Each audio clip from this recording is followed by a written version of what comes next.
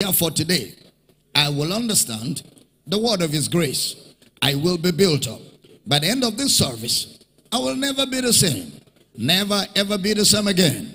In Jesus' name, and every believer says a powerful amen. We want to welcome everybody connected to this service by way of Kingdom Life Network, Facebook, YouTube, Twitter, Instagram, all of our social media community. Brothers and sisters online, we're so glad to welcome all of you to the service tonight, guys. Get ready, we're going to have an exciting adventure in the word of his grace. We also want to welcome the Akwa Ibom State community connected to this service by way of Comfort FM, XL FM Radio, Akwa Ibom. Those of you connected by way of Passion FM, Inspiration FM, and Heritage FM. We're so glad to welcome all of you to the service, guys. Grab your Bibles. It's going to be exciting. Call a friend, a loved one, a family member, a neighbor by you. Ask them to come around. Let's get in the word. It's going to be a great time of studying the word tonight.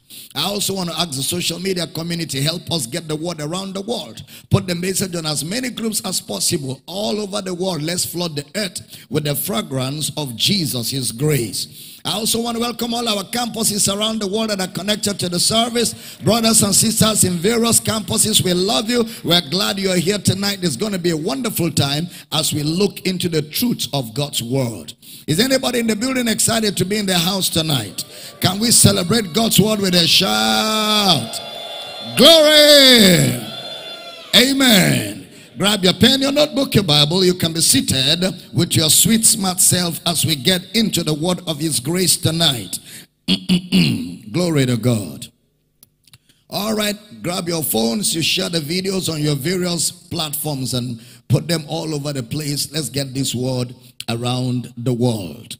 Turn your Bibles tonight to the book of 2 Peter chapter 3 verse number 15. 2 Peter chapter 3 verse number 15. An account that the long suffering of our Lord is salvation, even as our beloved brother Paul also, according to the wisdom given unto him, hath written unto you. Next verse. As also in all his epistles, speaking in them of these things, in which are some things hard to be understood, which they that are unlearned and unstable rest, as they do also the other scriptures, unto their own destruction. So we've been examining the Pauline theology. We've been looking at Brother Paul's revelation of identification. And we've been looking at that signature in Christ. Now Paul made mention of this Sophia, the wisdom that was given unto him that he has used in writing unto you. That Sophia, that insight, that wisdom. Brother Paul talked about it in Ephesians chapter 3 verse number 1. Ephesians chapter 3 verse number 1. For this cause I, Paul, the prisoner of Jesus Christ, for you Gentiles. Next verse. If you have heard of the dispensation of the grace of God, which is given to me to you, what the word dispensation there means stewardship. Next verse. How that by revelation he made known unto me the mystery, as I wrote afore in few words. Next verse. Whereby when you read, you may understand my knowledge in the mystery of Christ. So he said there is a knowledge that was granted him in the mystery of Christ.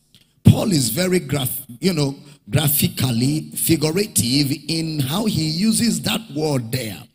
He says it's by the Spirit of God, but when he was saying that, he was already in prison. He was writing from prison. What a way to describe something. That is, I am bound by the Spirit, not of my own volition. Now, pay attention. He recognizes that wisdom that is given unto him. In 2 Timothy chapter 3 verse 15, he admonishes Timothy, and that from a child thou hast known the holy scriptures, which are able to make thee wise unto salvation through faith which is in Christ Jesus. Through faith which is in Christ Jesus. So you are wise unto salvation. The same word, Sophia. Now again, Paul, knowing, that he is speaking to Timothy, makes a little bit of acknowledging of Timothy's wisdom. Same thing with him in the subject of salvation. Now let's make some distinction here. The four Gospels, Matthew, Mark, Luke, and John, were basically for the unsaved. They were letters written for the unsaved. So it will carry a lot of persuasion, because it's evangel, a letter written to the unsaved.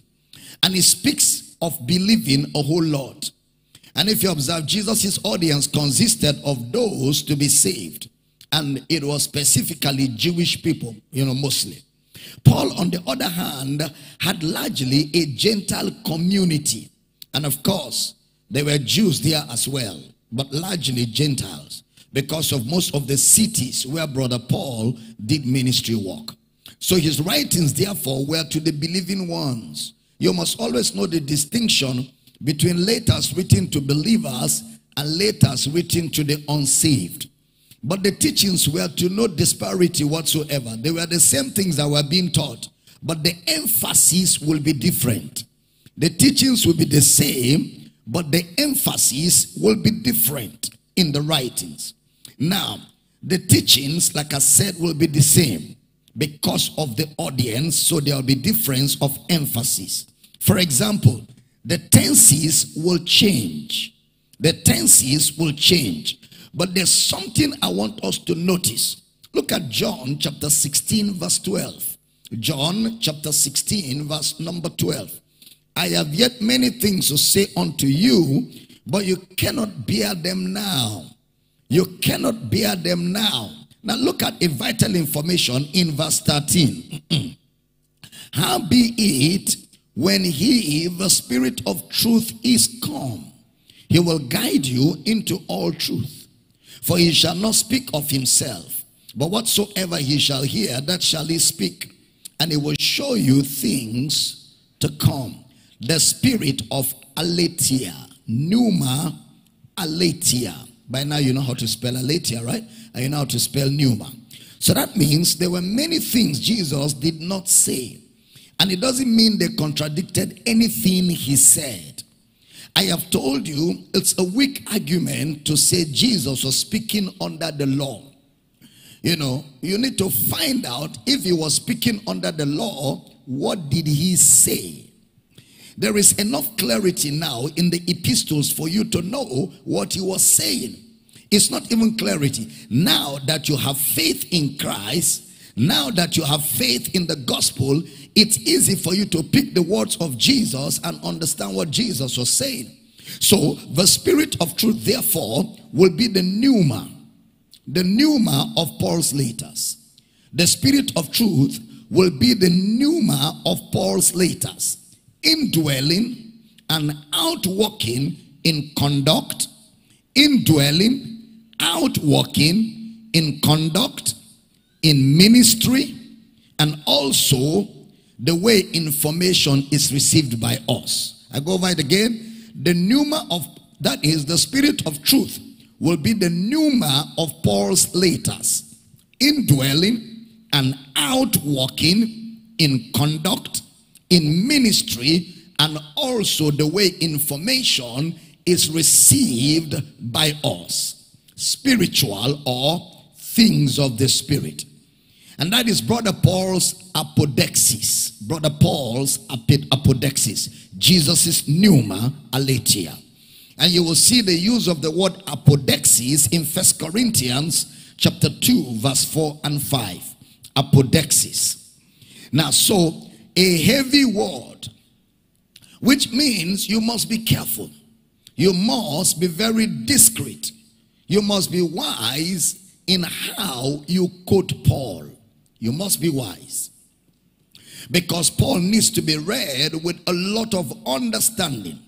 And his use of words. His use of words. And that's the reason why I deliberately and purposely let us examine yesterday the word redeemed. So that we will understand what it means to pay for, what he was paying for, and who was paying for what. What he was paying for, who he was paying for, and who he was paying for what. Because it helps our level of understanding of the insight of Brother Paul.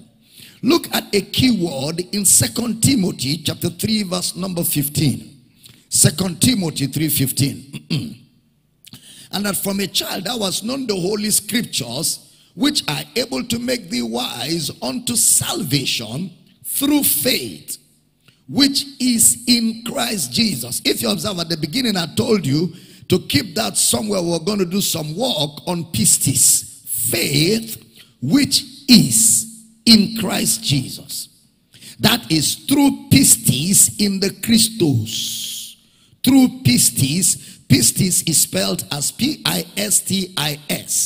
Through pistis in the Christos. This again is a heavy word in Paul's letters. Knowing what it means or what it should mean, it's very critical because it's a heavy word. There is a verb to that word, which is probably the one we are accustomed to. And that verb is the word pistio. P-I-S-T-E-U-O. Pistio, the verb for pistis. To believe. Pistio, to believe. Now, I will skip the immediate details for a reason. But notice that the word faith is used in Paul's letters about 65 times. Faith. Then there's another word he uses as a noun.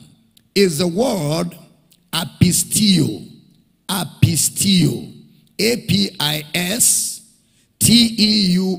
Apistio. So we have seen pistis. We have seen pistio. We are now seeing apistio. That's a bit of a word, and we have to look at it because that word is a bit negative. Apistio. Now that word is a noun that Brother Paul himself used. Apistio. Romans chapter 3 verse 3. Pay attention. Romans chapter 3 verse 3. For what if some did not believe? Shall their unbelief make the faith of God without effect? What if some don't believe? Shall their unbelief, underline that word, shall their unbelief, that's a negative word, apistio. You will see the use of that word again in Mark chapter 16 verse 16. Mark chapter 16 verse number 16. It says, he that believeth and is baptized shall be saved, but he that believeth not shall be damned. He that believeth not shall be damned. He that believes not is a noun. Those that believe not, like he is talking about a class of people. Then interestingly, in 2 Timothy chapter 2 verse 13, 2 Timothy chapter 2 verse number 13, look at what Paul is saying there. 2 Timothy 2:13. Put it up for me. 2 Timothy 2:13. If we believe not, yet he abideth faithful, he cannot deny himself. If we believe not, yet he abideth faithful, he cannot deny himself. So notice that we have another word, apistos. Apistos. A-P-I-S-T-O-S. We've seen apistio. Now we're looking at apistos. This time around it's an adjective. It describes a noun. Apistos. So it describes what we are saying now. Jesus used this for his own disciples. In Matthew chapter 17 verse number 17. Please pay attention. This is very important foundation. Matthew 17:17. Then Jesus answered and said, O faithless and perverse generation, how long shall I be with you? How long shall I suffer you? Bring him to me. He calls his disciples faithless. He calls his own disciples faithless. The same in Mark 9:19. You can read at home. Mark 9:19 and Luke chapter 9 verse 4. Mark 9:19, Luke 9:4, and Luke 12:46. Luke 12:46 for further study at home. Please pay attention. The unbelievers, and interestingly is an adjective. Now in John chapter 20, Jesus used this term for Thomas. John 20:27. John, put it up for me, chapter 20, verse 27. Then saith he to Thomas, reach hither thy finger, and behold my hands, and reach hither thy hand, and thrust it into my side, and be not faithless, but believing. Be not faithless, but believing. Then in 1 Corinthians chapter 6, verse 6. 1 Corinthians chapter 6, verse number 6. But brother goeth to law with brother, and that before the unbelievers. Before the unbelievers. What Paul is saying is, how will you take a brother to an unbeliever to report him? Now that's a continual word. Now take note of this other scripture for study at home. 1 Corinthians chapter 7, verse 12, verse 13, 14, and 15. 1 Corinthians 7, 12, 13, 14, and 15. Notice that. And it's about marital relationship between those who are married and the unmarried. And there he talked about the unbelieving. Now what is curious is that Jesus used that word for his disciples. And Paul used it in that scripture. If we deny him, he will deny us. If we're unbelieving, he cannot deny himself. He abides faithful. He uses that for Timothy. So that should get you thinking. He uses that for Timothy. Now, in 1 Corinthians 7:12, where I gave you to write down and study, he talked about marital relationship. In 1 Corinthians 10:27, if the unbelieving should invite you to a feast, like Salah celebration, a feast, you know Salah, okay, that you should come and eat, them that believe not. Look at 1 Corinthians chapter 14, 22 to 24. You can write it down for study. Paul talking in Corinth. How if the unsaved should come into the assembly? The unsaved. That describes a person. Then in 2 Corinthians chapter 4 verse 4. A lot of scriptures, but that's Bible study. 2 Corinthians chapter 4 verse 4. He talks about the God of this world has blinded the minds of them that believe not. That believe not. 2 Corinthians chapter 6 verse 14. The believer with an unbeliever. Verse 15. The infidel with the believing one. The infidel with the believing one. Look at 1 Timothy chapter 5 verse 8. 1 Timothy chapter 5 verse 8. He that does not take care of his own, he has denied the faith. And he said such a person is worse than an infidel. Wow. Then take note of this one. Titus 1:5 and Revelation 21 verse 8. Titus 1:15, sorry, and Revelation 21 verse 8. Another word that is negative also is the word apeito. Apeito. A-P-E-I-T-H-O. Apeito. A-P-E-I-T-H-O. Somebody say, hey, Dr. Damina doesn't know how to pronounce it.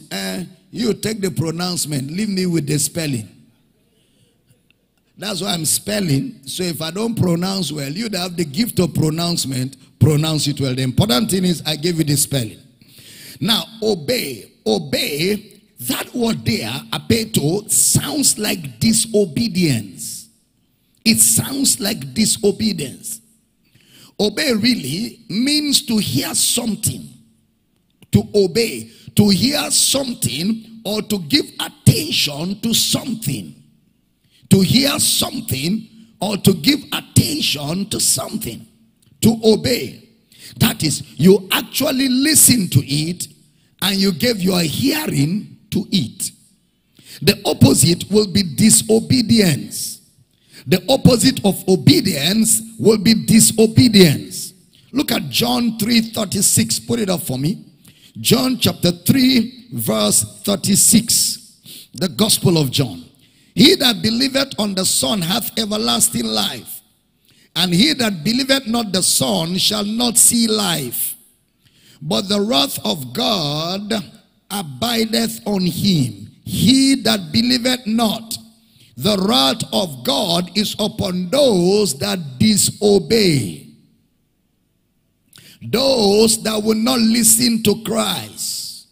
Those that will not listen to the gospel. It's not that they are not hearing. They are hearing the message, but they are not taking the message seriously. They are hearing the message, but they are not taking the message seriously. However, the unbelieving means the facts have come to you and you have chosen not to accept it.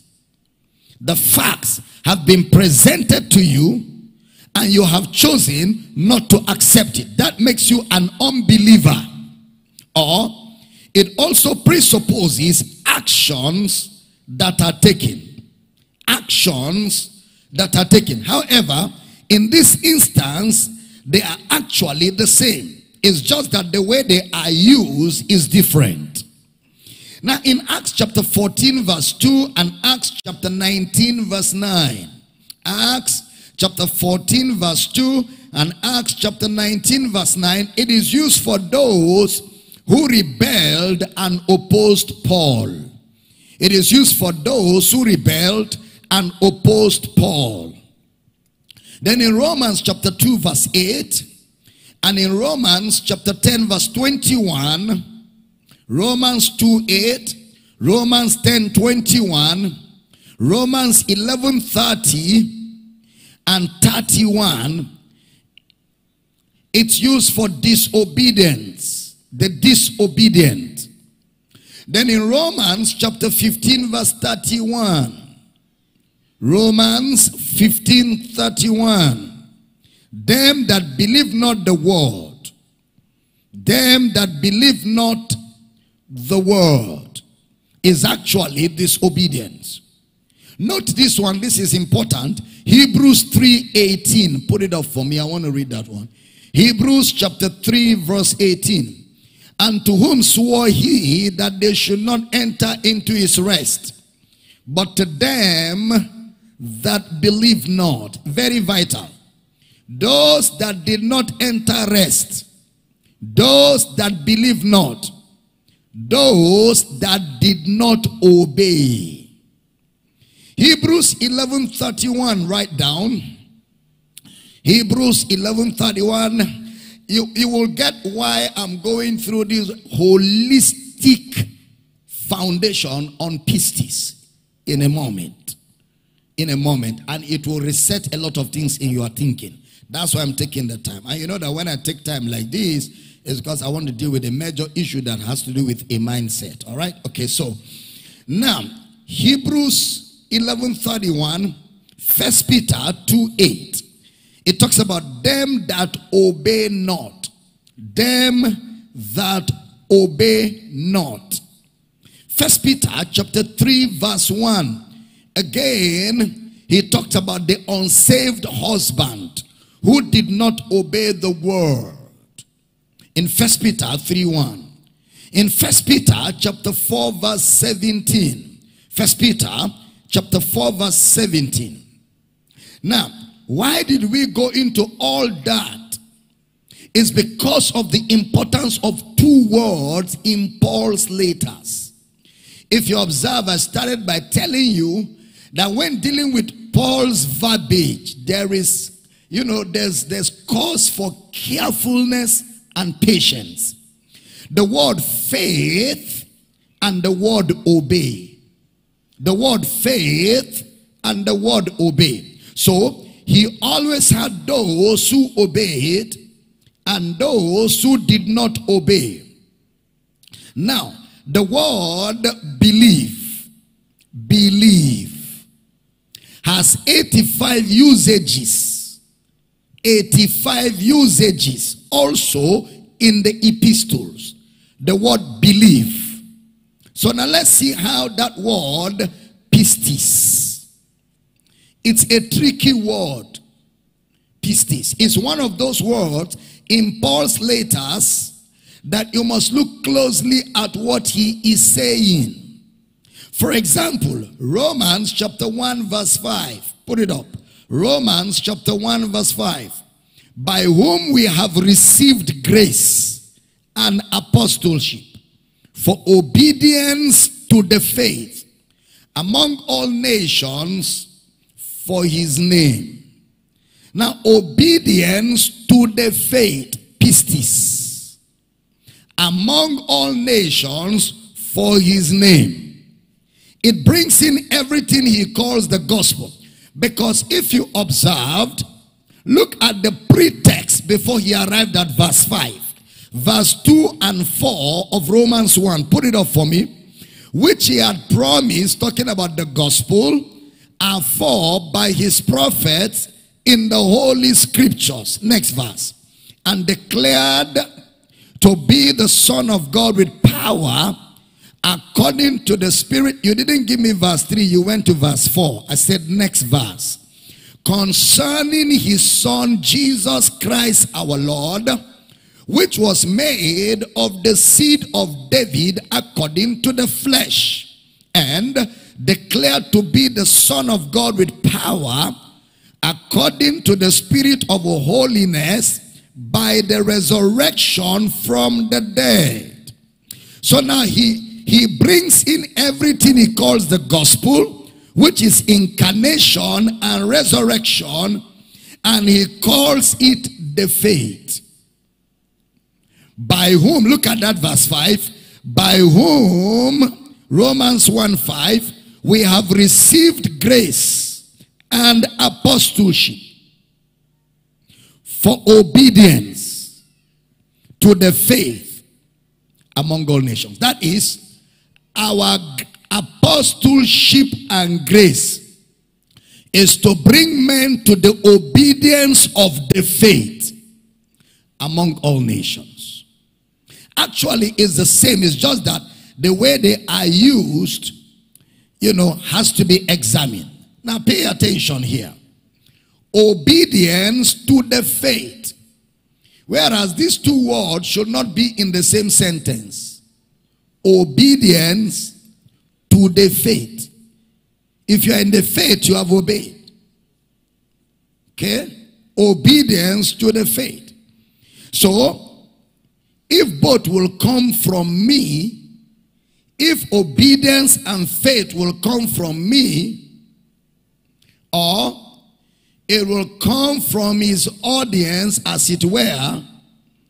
However, what he was describing from verse 2 to 4 are the actions of Christ.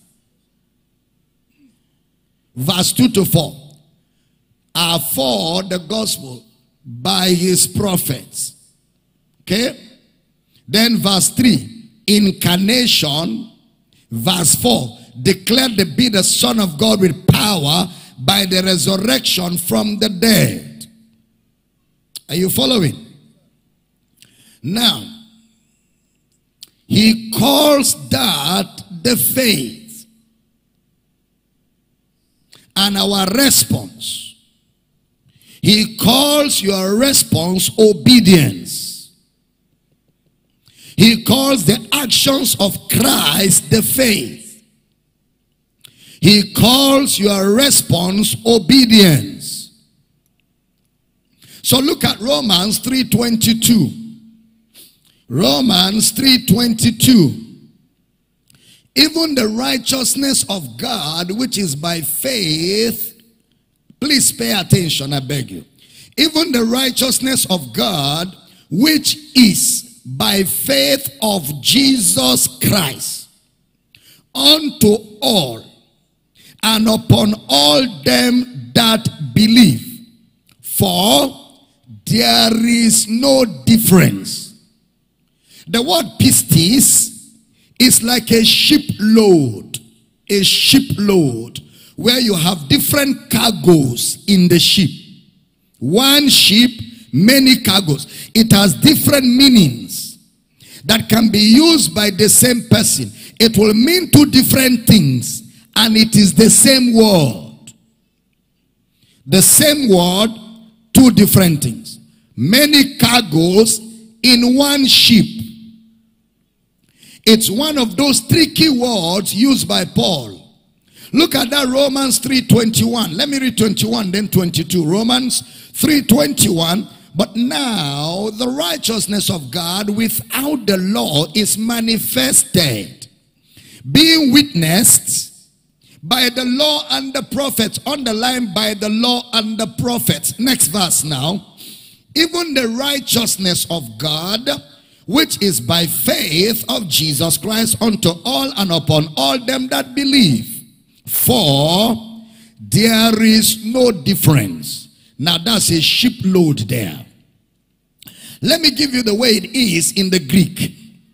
Pistios, isio, ehis, pass, hold, pistio.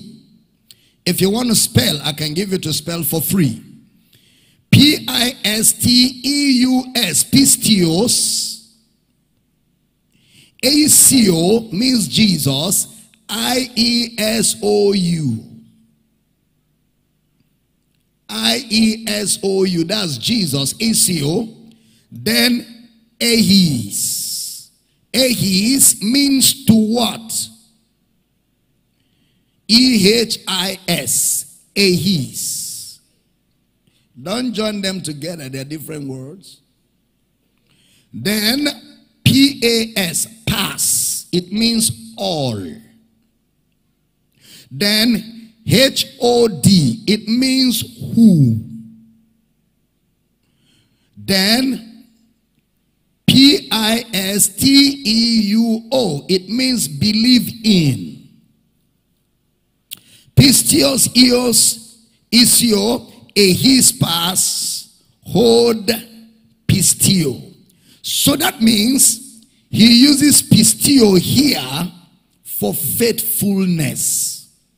Faithfulness. Jesus' faithfulness. Pistio. Jesus' faithfulness. So the word pistis can be faith. But he says his faithfulness toward us. Jesus' faithfulness toward us is what brought about our faithfulness towards him. Jesus' faithfulness toward us is what brought about our faithfulness towards him. That's a tricky word because his faithfulness there will be faithfulness to what? Faithfulness to what? He said what he is faithful to in verse 21. Faithful to the law and the prophets. His faithfulness to the law and the prophets. So he is faithful to the law and the prophets, that we be faithful in the sense of believing in what he has done. So faithful Jesus, faithful me. Two faithful in the same verse, yet the usage is different. Now look at Matthew 22:36-40. Matthew 22:36-40. Put it up for me. Master, which is the great commandment in the law? Jesus said unto him, thou shalt love the Lord thy God with all thy heart, and with all thy soul, and with all thy mind. This is the first and great commandment. And the second is like unto it. Thou shalt love thy neighbor as thyself. 40. On these two hang all the law and the prophets. So what is a summary of the law and the prophets? Love the Lord with everything you have and love your neighbor All right? So Jesus is faithful to the law and the prophets. So he must demonstrate that faithfulness to love. Jesus must demonstrate that faithfulness to love. What love? Love towards God, which is love towards all men. Love towards God, which is love towards all men. He demonstrates it. How did he demonstrate it? Matthew 5:17. Matthew chapter 5 verse 17. Think not that I am come to destroy the law or the prophets. I am not come to destroy, but to fulfill. Was he faithful to that? Did he fulfill the law and the prophets? Yes. Because the law and the prophets hung on what he did on our behalf. So Paul is saying this act of Jesus is witnessed by the law and the prophets. His faithfulness is what produced our believing. If he wasn't faithful, what will you believe? You believe because he was faithful. Same root word, but different application. His faithfulness, which is his faith, is the basis for our believing. Are you in the building? The faithfulness of Jesus is the faithfulness for our believing. And you must carefully look at how Brother Paul used it. So, his faithfulness is what now translates to the message we preach. And that is why the message we preach is called faith. The word of faith which we preach. Why? Because the word of faith which we preach is based on the faithfulness of Jesus to the law and the prophets. And based on that, we can now believe on his own faithfulness. I wouldn't have believed if Jesus was not faithful. So his faithfulness, which is his faith. Look at Romans 3:23 to 24. Please pay attention. Romans 3:23 to 24. For all have sinned and come short of the glory of God. Next verse. Being justified freely by his grace. How? Through the redemption that is where? In Christ Jesus. That is his faith. We are justified freely. How? Through the redemption that is in Christ Jesus. That is his faith. Look at verse 25 now. Put it up. Romans 3:25. Whom God has set forth to be a propitiation through faith in his blood. Let me ask you a question and see whether you're really following or you need to speak in tongues a bit. Put it up again. Whom God has set forth to be a propitiation through faith in his blood. Question. Whose faith is there? Jesus' faith. Okay. Is the propitiation our believing or his faithfulness? Correct.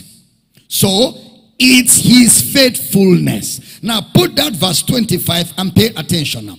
Whom God has set forth to be a propitiation through faith in his blood, to declare his righteousness for the remission of sins that are past, through the forbearance of God. Take note of 3 words in that verse: his faithfulness, his blood, his righteousness. 3 words in that one verse. His faithfulness, it's his blood, it's his righteousness. Then look at verse 26 of Romans chapter 3 now. To declare, I say, at this time, his righteousness, that he might be just and the justifier.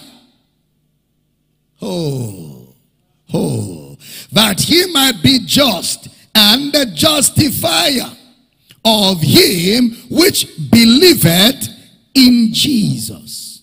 Question: whose righteousness? To declare at this time, whose? Jesus' righteousness. Great, you're following. So now he becomes the just and the justified. That is what he's saying, is that Jesus will take action for me, and the action will be seen in the eyes of justice, that he didn't carry out a criminal operation. It was a just action. He didn't overlook and say, okay, you have seen, no problem, I am God, it doesn't matter, come. He took action in justifying me, that by his action he is just, and based on his being just, he qualifies to justify. Am I teaching good here? As I always say, you know, all this grace is licensed to sin. They don't know any. What God did, God operated within the confines of justice. He didn't say, because I am God, let's just claim, okay, you see, don't worry, I am God. After all, I'm God. Nobody can question me. Don't worry, don't worry. God became a man and went through the rudiments that anybody will have gone through to be justified. And after meeting the demands of justice, he now is able to justify. Am I teaching? Now, stay with me. That he might be just and justifier of him that believe in Jesus. Can we say that he that believes in the faith of Jesus? He that believes in what? Okay, good. Tricky word by Paul. So you must read words in context. Look at verse 27 of that same Romans chapter 3, verse 27 now. Where is boasting then? It is excluded. By what law? Of works? Nay. But by the law of faith. What is the law of faith? Is it the law of believing or the law of his faithfulness? His faithfulness. The same thing he calls the law of the spirit of life in Christ Jesus. In Romans 8:2. That same law of the spirit of life in Christ Jesus is the law of faith. Same thing. In Brother Paul's insight. That's his faithfulness to the law of Moses. Jesus' faithfulness to the law and the prophets. That is the law of faith he is talking about. The principle of Christ's faithfulness. Now look at verse 28. Romans 3:28. Therefore we conclude that a man is justified by faith without the deeds of the law. Why is a man now justified by faith without the deeds of the law? Because of Jesus' faithfulness to who? The law and the prophets. If it's getting clear, shout, I hear you. Now, let's move a little more. So the faith in verse 28 will now be what? His faithfulness or the believer's faithfulness? Huh? Huh? Wait, verse 28. And let me tell you ahead of time, I will not give you the answer. So you better know it. Therefore, we conclude, based on all of these presentations we have made, that a man is justified by faith without the deeds of the law. So the question is, whose faith? His faithfulness or the believer's faithfulness? His own? Okay, keep it somewhere. I won't give you the answer now. Then look at verse 29 and verse 31 of the same chapter. Is he the God of the Jews only? Is he not also of the Gentiles? Yes, of the Gentiles also. Verse 31. 31. Do we then make void the law through faith? God forbid. Yea, we establish the law. Question. How do we establish the law? By the faithfulness of Jesus. Are you in the building? By the faithfulness of Jesus. It's what he has done. What Jesus has done is called faithfulness. The action of Jesus toward us is called faith. So you must look closely at how Paul uses these words. Let's see another place. So when we say salvation through faith in Christ, is it believing faith or the work of Jesus? Now you're playing Polish. I will not give you this answer too, so you better know it. So when we say salvation through faith in Christ, is it believing faith or the work of Jesus? You said so. Okay, keep it somewhere. Philippians 3:9. Philippians 3:9. And be found in him, not having my own righteousness, which is of the law, but that which is through the faith of Christ, the righteousness which is of God by faith. Satobala. The faith of who? Pistio Christio. Or Pistio Christos. The faith of Christ. Pistio Christos. Is it two different kinds of faith or the same one? What's the first faith? Pistio Christos. Is it faith in Christ or his faithfulness? That's the first one. Then the second one is your own faith in his faithfulness. You wouldn't have had faith if he wasn't faithful. So your faith is generated by his faith. Teaching good? Stay with me. Stay with me. Galatians 2:20. I have been crucified. That's the way it is in the original. Not I am crucified. You are not crucified. If you are crucified, you should be on a cross now. I have been crucified with Christ. Nevertheless, I live. Yet not I, but Christ liveth in me. And the life which I now live in the flesh, I live, help me church, I live by the faith of the Son of God who loved me and gave himself for me. So I live by the faith of the Son of God, my faith or his faithfulness. Exactly. Now, that is his faithfulness. So every time the action is with Christ, it is his faithfulness. Every time the action is with Christ, it is his faithfulness. So the work of Christ is also called faith.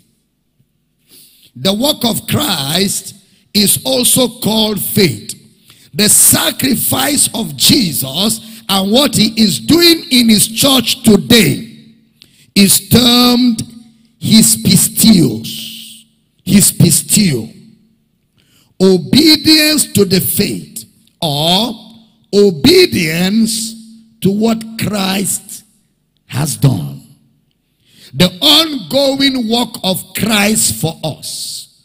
The ongoing work of Christ for humanity.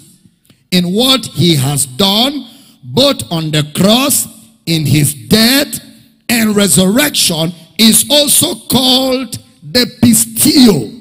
The faithfulness of Christ. He cannot deny himself. You remember we read that? He cannot deny himself. He abides pistio. He abides faithful. That is, what it means is his work has been done. He abides faithful means his faithfulness is already settled. He is not going to be faithful. He has been faithful already.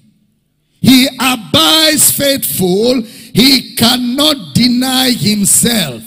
You know, when you see Paul use the term, don't forget that the Jesus that died for our sins was a man. So he therefore was exercising faith in what he did. That is why it is called his faithfulness. Romans chapter 12 verse 3. Stay with me. Tonight is chilling with the big boys. For I say, through the grace given unto me, to every man that is among you, every man,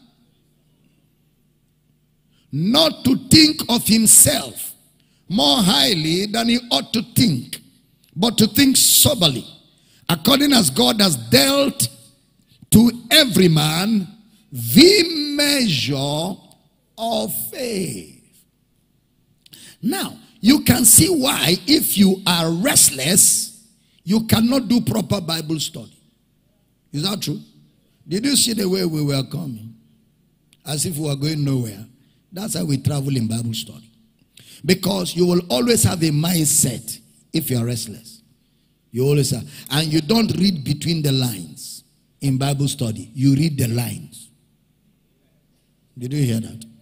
You don't read between the lines in Bible study. You read the lines. The message of the Bible is not between the lines. The message of the Bible is in the lines. So that's why you don't say, are you saying, read what he said?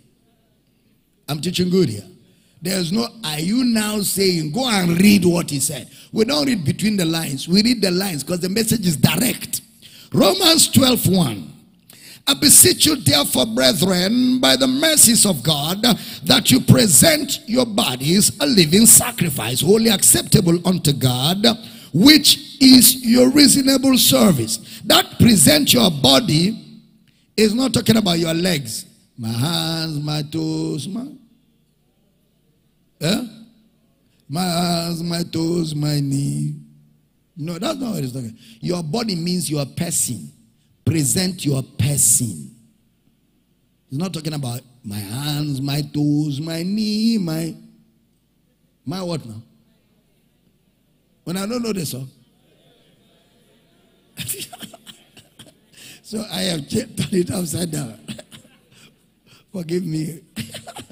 My head, my shoulders.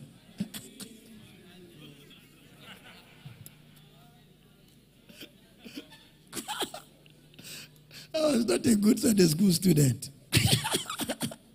Maybe the time they were teaching us, I was pursuing biscuit. So I was hearing my eyes, my toes.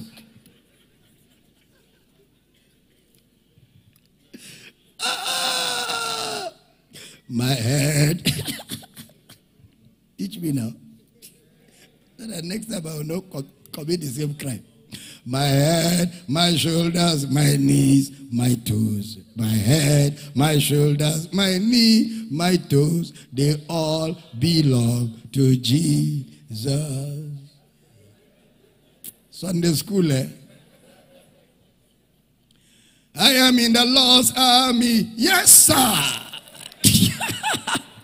I will never.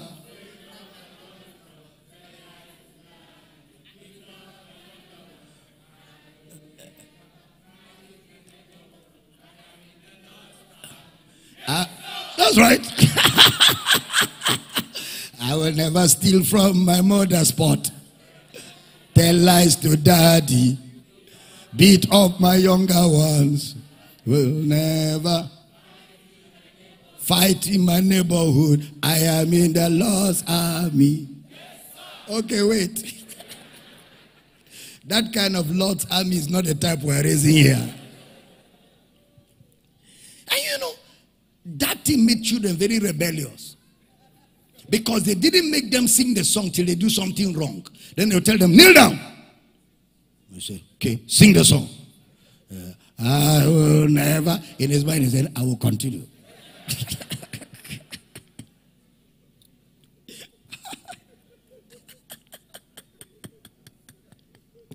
Are you still in the building? Now, so when he says present your bodies, he's talking about your pressing. Your pressing. Then it says, which is your reasonable worship, reasonable service. We will see that later. Look at verse 2 of Romans chapter 12. It says, be not conformed to this world, but be transformed by the renewing of your mind, that you may prove what is that good and acceptable and perfect will of God. Next verse. Then he now says, for I say through the grace given unto me to every man that is among you, not to think of himself more highly than he ought to think, but to think soberly, according as God has dealt to every man the measure of faith. The measure. Now I know that there are some people who teach that when you get born again, you have a measure of faith. Then you grow the measure. Are you with me here? You grow the measure. But that point is not what Paul was saying. That's not what Paul meant by the measure. Anything close to that is not even what Paul was saying. If at all, he began by talking about service. Present your bodies a living sacrifice, which is your reasonable service.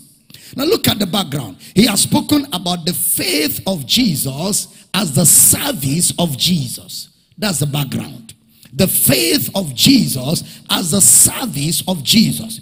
Is the faith of Jesus the ministry of Jesus? Huh? Is the faith of Jesus the ministry of Jesus? Yes. He gave himself. Huh? Yes. Is that his faith? Yes. Is that his faithfulness to us? What is his faithfulness to us? He gave himself on our behalf. So, if he now says the grace of God, the grace of God is what he gave. Because grace always refers to what he gave. So in Romans 12:3, if he says to every man the measure, the word measure is the word metron in the Greek, metron. Then the word dealt there, he has dealt to every man. The word dealt is the word merizo, M-E-R-I-Z-O, dealt, merizo. Merizo, he has dealt, merizo. We can see the use of it in Matthew 12:25. You can read at home. Matthew 12:25 to 26. Can read at home. Matthew 6:41. Matthew 6:41. But precisely, see how Paul used this word. He used it in 1 Corinthians 1:13. Put it up for me. 1 Corinthians chapter 1 verse 13.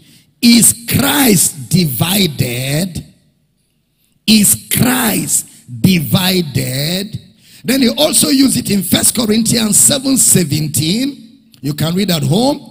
and 1 Corinthians 7:34. 7:17, 1 Corinthians, and 1 Corinthians 7:34.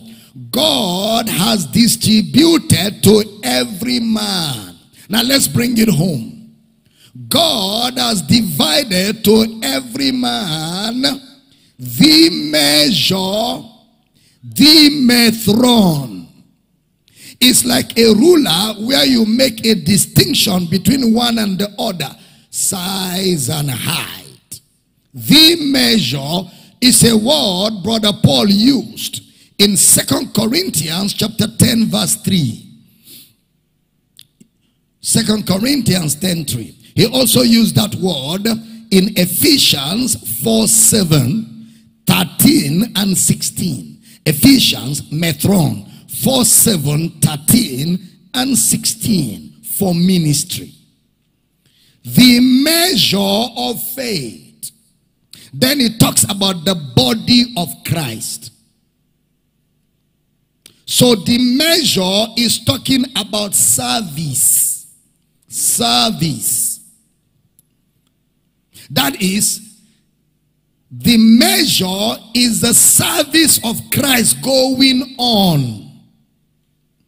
The service of Christ ongoing. The ministry of Christ from death to resurrection, that is the ongoing work today. So what Christ is doing today is in us.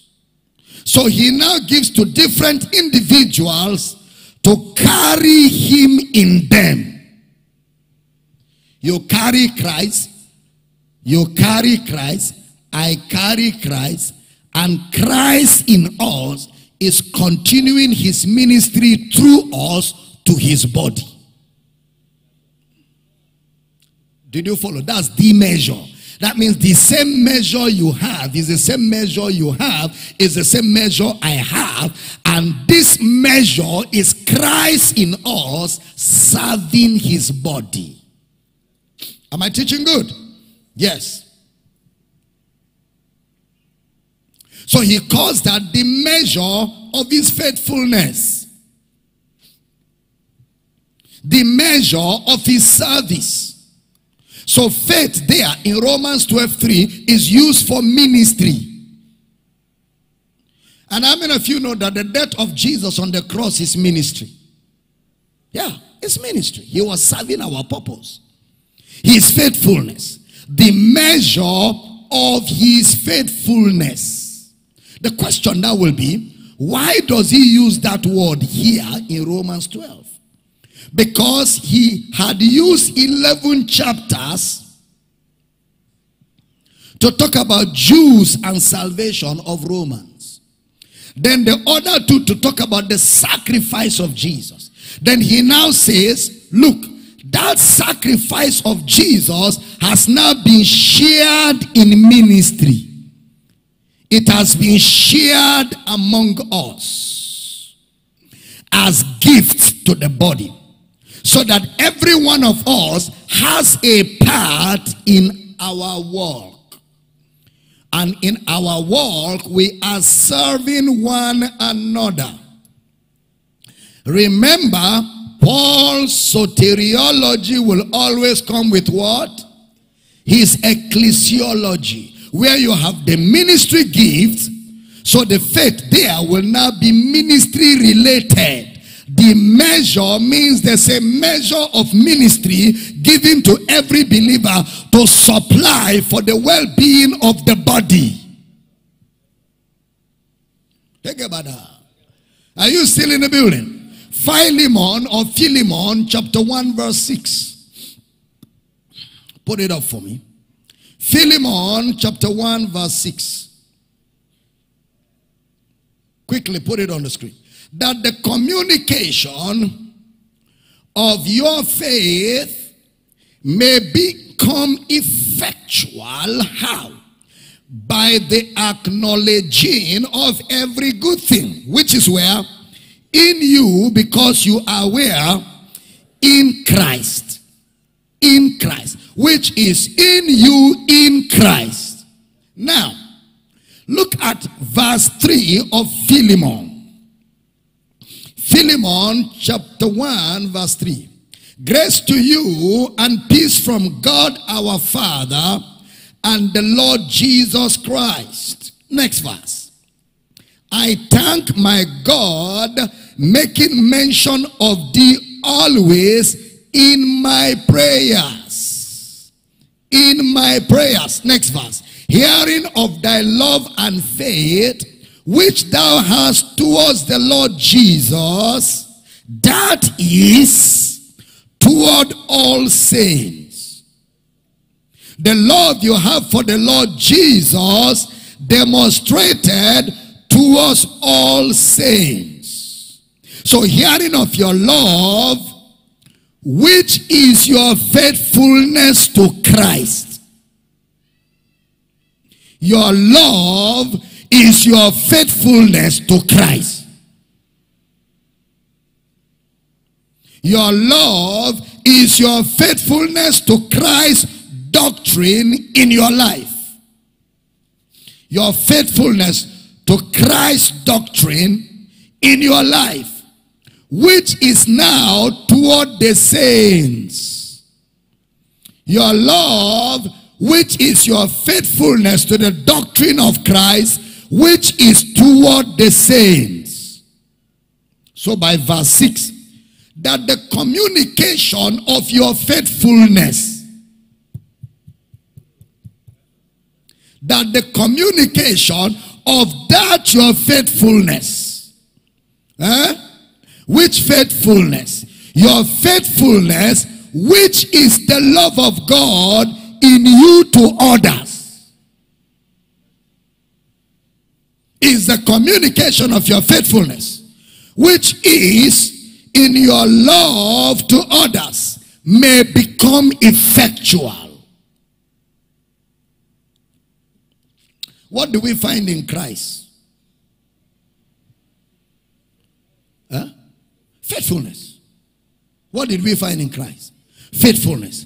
What is the faithfulness of Christ? His death, his sacrifice, what he did for me on the cross, what was his motive, what was his purpose. All of that is his faithfulness. Faithfulness to the law and the prophets. So when we have faith in him, we have faith what? In his faithfulness. Faithfulness to who? Christ's faithfulness to who? To the law. What did the law and the prophets say about Jesus? Talk to me, Power City. What did the law and the prophets say about Jesus? The sufferings of Christ. So when he came and suffered, what was the suffering of Christ? Faithfulness to the law and the prophets. Am I explaining? Now, stay with me. So it will now make sense. Galatians 5:6. Because many people have wondered what that verse means. For in Christ Jesus, neither circumcision availeth anything nor uncircumcision, but faith which worketh by love. It now makes sense. But faith which worketh by love. Because you know, some people will tell you, well, if you are not in love, your faith cannot work. That's a lame explanation. That's using sense to explain Bible. Using sense. Faith that worketh by love, which means the Christian living today is the love of God in action. Your Christian living today is the love of God in action. Faith which worketh by love, because when Paul talks about faith, he gets to verse 6. He now talks about love. That is, his faith is love in action. So faith in Christian living is love in action. If I have faith as a child of God, it will be seen in my love for the brethren. That's faith. Faith is love in action. It is faithfulness and loyalty. My loyalty is to Christ as to how I treat you and serve you. Hey, whether you are behaving funny or not, I will love you qualitatively as a brother or sister in Christ, because I'm not loving you for you. I'm loving you because I am loyal to Christ. Jesus is loyal to the law and the prophets. So even those that stoned him, he still died for them. I'm not going to love you because you deserve it, because he didn't love me because I deserve it. Me loving you is Jesus in me still carrying out his faithfulness in his body. Teaching good? The love walk now becomes very critical, because soteriology will lead to ecclesiology. Faith which walketh by love. In fact, I can submit to you that Paul's use of faith, mostly in the epistles, is for Christian living and Christian doctrine. In the entire epistles, Christian living, which obviously involve knowledge and all that, and Christian doctrine, knowledge, Christian doctrine, etc., etc. 1 Timothy 4:6. Pay attention. I'm beginning to round off. 1 Timothy 4:6. Are you enjoying this? If thou put the brethren in remembrance of these things, thou shalt be a good minister of Jesus Christ, nourished up in the words of faith. That is good doctrine, whereunto thou hast attained. That is good doctrine. So he calls faith. That means this is Paul's observation, or this is Paul's abbreviation of Christ's finished work and his ongoing work in the church based on the sacrifice that we know. He uses a shorthand.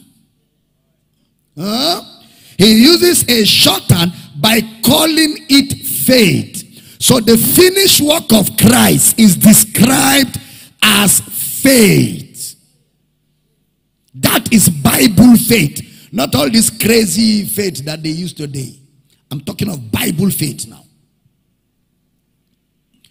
He says it is good doctrine or good teaching, or it is the good explanation of Christ. So that means faith there will be the faithfulness of Christ and also what we have believed. Because even though it is the faithfulness of Christ, it still explains what we have believed. What have I believed?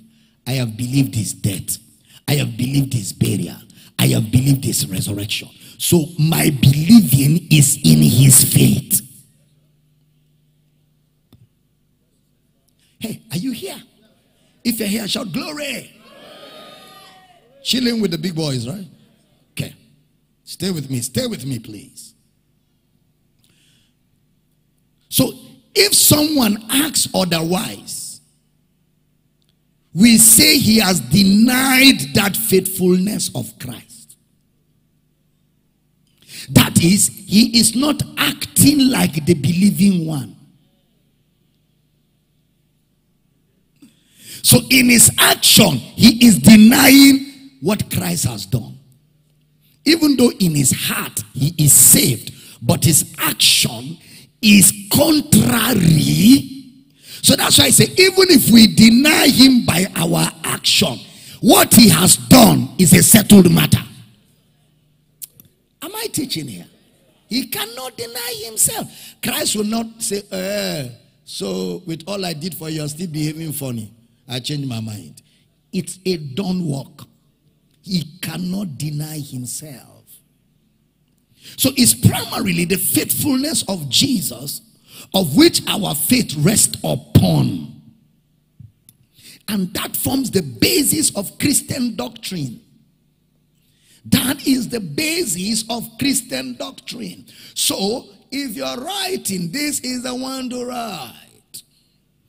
a narrow interpretation of faith as faith is believing to get. Believing to get. I'm believing to get a wife, get a house. I'm believing for my wife to be pregnant. I'm believing to get a visa. A narrow interpretation of faith as believing to get is totally not Pauline.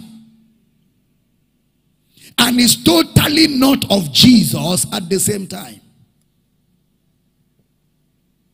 Because it becomes very, very injurious when we use faith for the centurion or faith for the woman with the issue of blood or faith for blind Bartimaeus. Then we come to the church when it is about faith and healing, which is exercised by all men.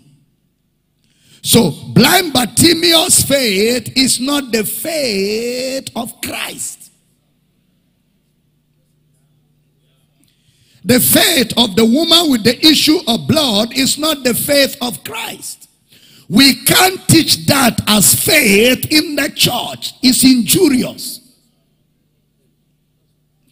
Those people believed for healing, and anybody, saved, unsaved, wicked, unwicked, is the English like unwicked. Anybody can, Jesus, son of David, have mercy on me. What do you want? Sight, take, whether you believe or not. You can't use that faith for the believer.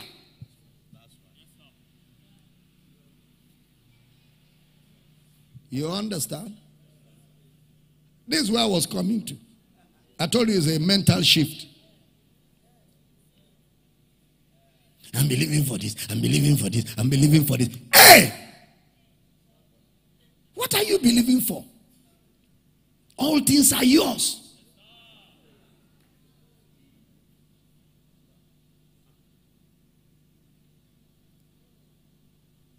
The believer in Christ, his faith is not forgetting things. His faith is in the faithfulness of what Jesus has done for him, and how by reason of that faith he is now serving the brethren.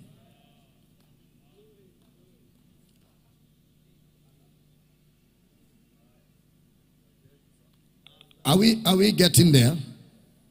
To now make it sound alike with our faith in his faithfulness, which blind Bartimaeus may not have accepted Christ.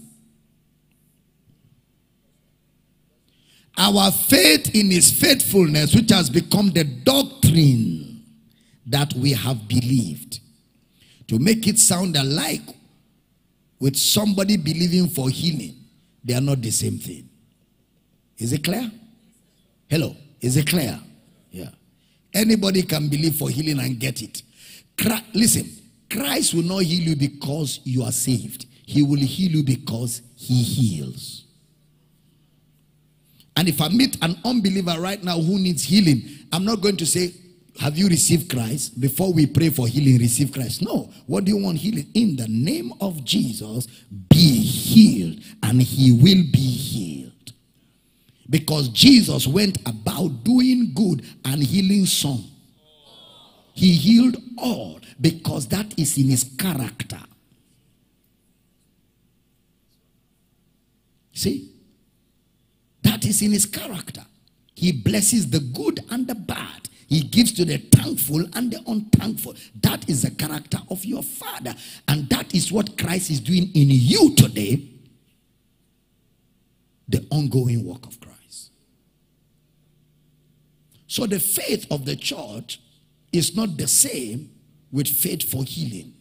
The faith of the church is faith in the faithfulness of Jesus, which forms the basis for Christian doctrine. So does it make sense now when Paul says to Timothy, be an example of believers in faith? That is Christian living. So if he says, fight the good fight of faith, 1 Timothy 6:12. For a preacher, it will mean contend for the message. Don't compromise the message and confront any attempt to corrupt the message.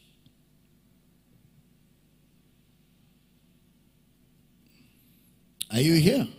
Because in that 1 Timothy 6, he first of all talks about Jesus. He talks about the words of the Lord Jesus. Again, one of the things that Brother Paul got from the eyewitnesses. So in other words, stay with the purpose why Jesus came. The same way he stood before Pilate. So fighting the good fight of faith is contending for the doctrine of Christ. So when Paul now says, I have fought a good fight, I have kept the faith, he is not talking about salvation. He is saying, I have kept my fidelity to the doctrine of Christ. I have kept my fidelity to his faithfulness in the message. And I stay faithful to his message. Just like he also stayed faithful to the law and the prophets. The same way he was faithful to the law and the prophets, I am faithful to the message of Christ. Are you still here? And today, he still ministers in mercy and grace to all those who believe. Once you believe, he ministers to you in mercy and grace. He reaches out to you in his love. He reaches out to you in his kindness. So our faith is based on the faithfulness of Jesus. Are you still here? So that's why the writer of Hebrews will now say, looking unto Jesus. Huh? So who is our faith? Jesus. Faith is not a mental assent. Faith is a person. His name is Jesus. So when we say stay in faith, what we're saying is remain loyal to Christ. When we say stand fast in the faith, what we're saying is stay consistent with what Christ has done. Don't compromise it. Don't quit. Don't give up. Don't surrender. Stay faithful to what Christ has done. Am I teaching good? Are you understanding? Yeah. Praise God. Stand on your feet, man. Glory to God. Shikalada bayada. Is it getting clear? Are we understanding? Yeah. Say with me, I am faithful to his faithfulness. Say with me, my faith is the faith of Jesus. Say, my faith is the faith of Jesus. Say, it's not a mental assent. It is predicated on what Christ has done in his death, burial, and resurrection. My faith is as a result of the faithfulness of Jesus. If Jesus never failed, my faith never fails. Amen. Lift your hands and let's give thanks to him tonight. I want to hear your voices in thanksgiving, and let's pray in tongues as we give thanks. For he that speaketh in tongues giveth thanks very well.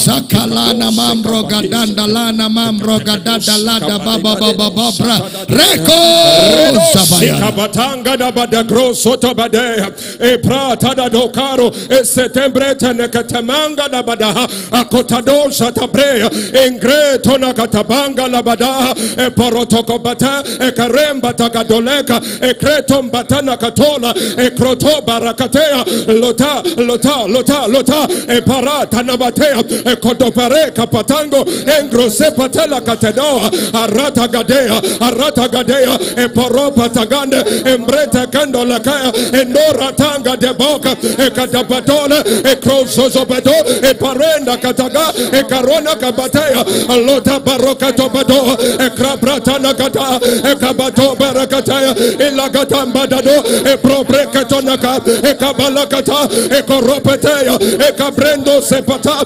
Emalenga Robataga, Ekrotema Kataya, Lore Pora, Apato Beto, Ekraprata Gadagaya, Epreta Katonakaya, Eratagada, Eparakato, Ekalekabetea, Ekrando Naba, Eparota Nagaya, Aleta Badoya, Eretagadea, Abataya, Agretoneka, Ekabelegraka, Ambatalagaya, Elote Boro, Ateba Jotebea, Engrotoleba, Ekabatola, Erosepea, Erosetepete, Epratakataga, Ekretekade, Eparekataga, Eletekebeta, Ebretekade, Ekatalakataya, Ekonebana, Embretenekatela, Rekapatolo, Eporota Nabaga, Engratana Gade, Ebona Kataga, Eparekataya, Ekrapretea, Ekaberetea, Ekarabata, Ebratagada, Ekratanaga, Ekabaragada, Eparagatea, Elekabata, Ebratanaga, Eparotado, Ekatea,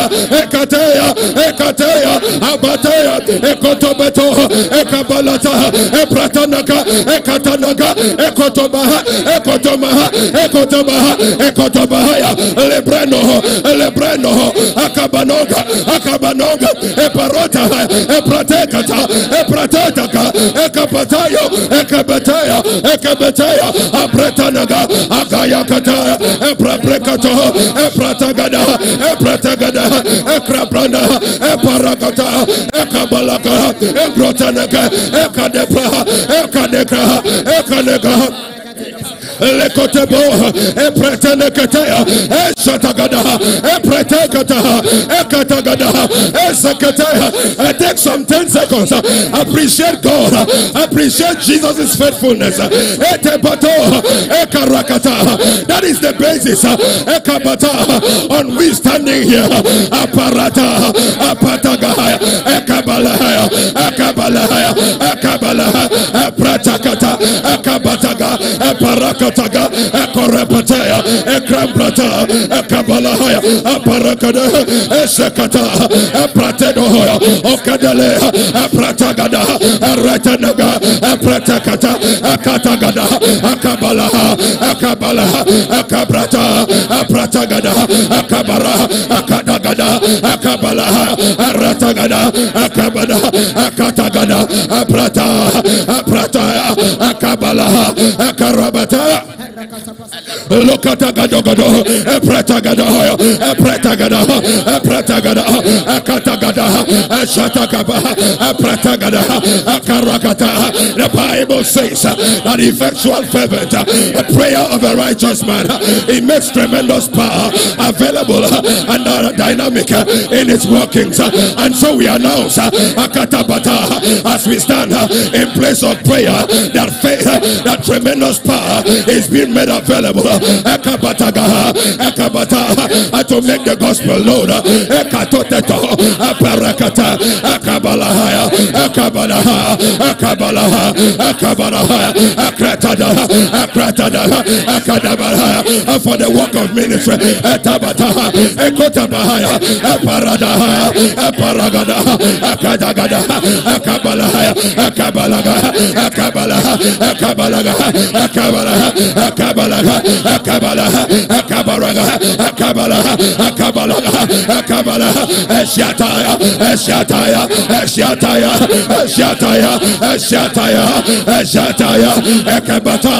In the book of Acts, the Bible says when they lifted up their voice in one accord, the place was shaking. And subsequently, the Bible declares that with great power gave the apostles of the resurrection to witness the resurrection of Jesus, because great grace was upon them all. This is the point that we have.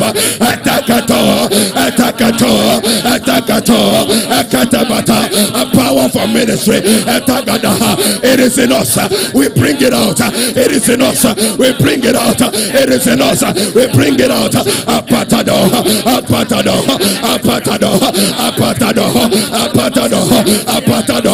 You shall receive power. I have power. I make it available for the work of ministry.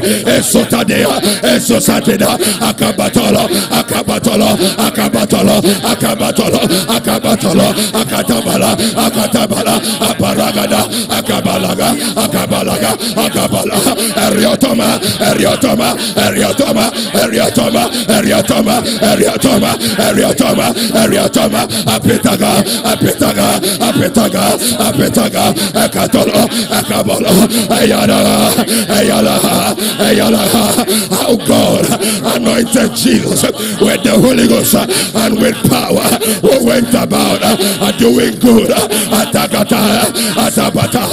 You too, you have been anointed.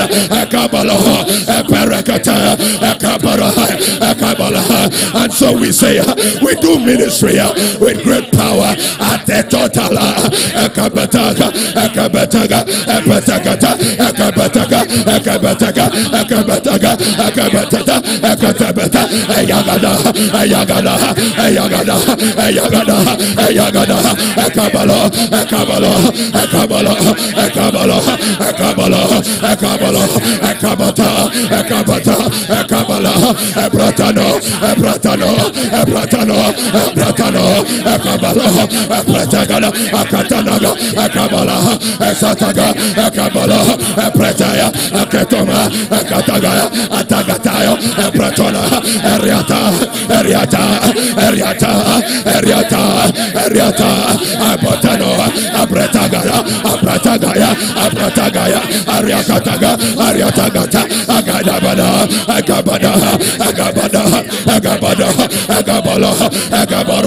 Generation power.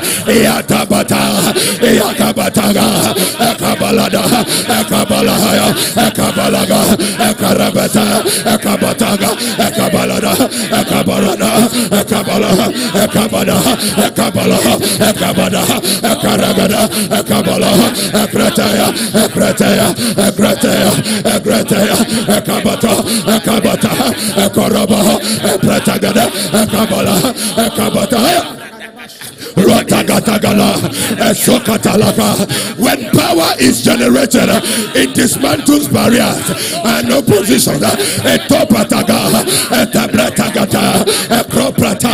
We declare in the name of Jesus, where there were oppositions and where there were barriers, they come crumbling. They come crushing.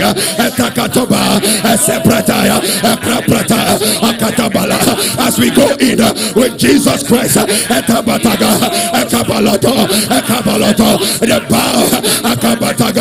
barriers are bowing, oppositions are bowing.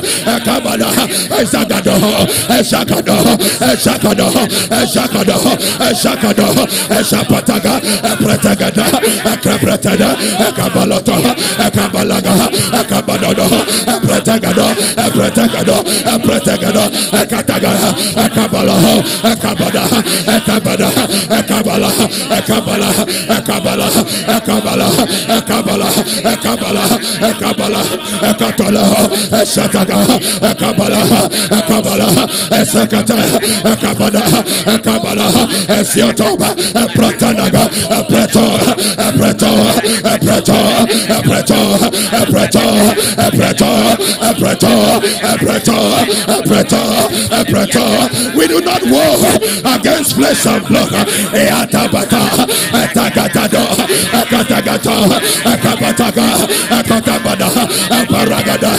And that is why the weapons of our warfare, they are not carnal. They are mighty through God to the pulling down of strongholds. Epatoda, Epretagada, Atitatota, Agodaba,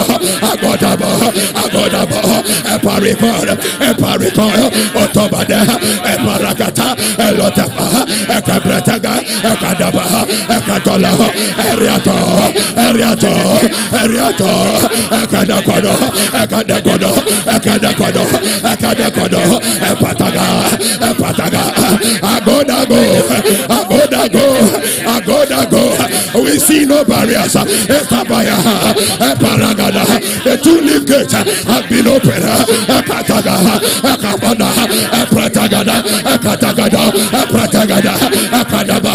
A great and effectual door has been opened.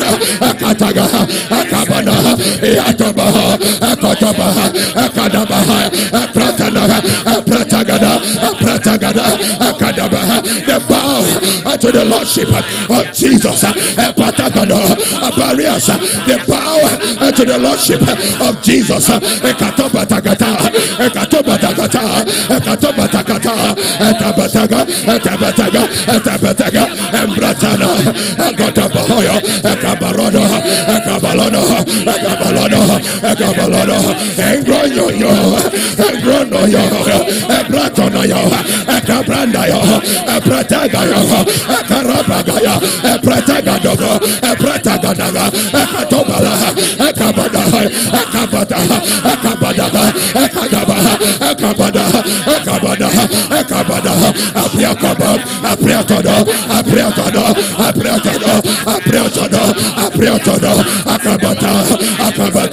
Beginning from Jesus, every opposition that faced him, he conquered on. It came to the apostles, they conquered opposition, they conquered barriers. We cannot be an exception. We walk through a troop, we live through the wall. We are these mighty men.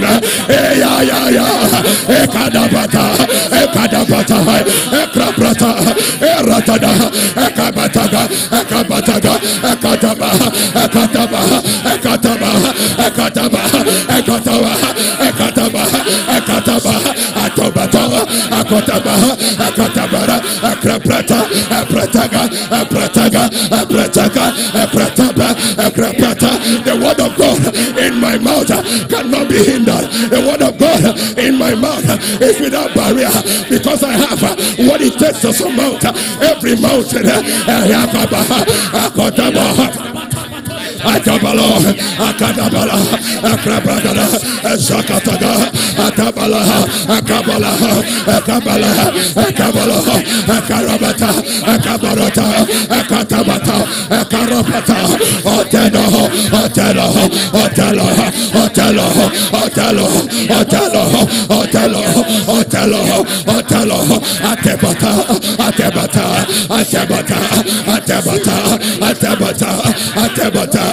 In the shadows, Akabata, a pictorial representation of what we enjoy.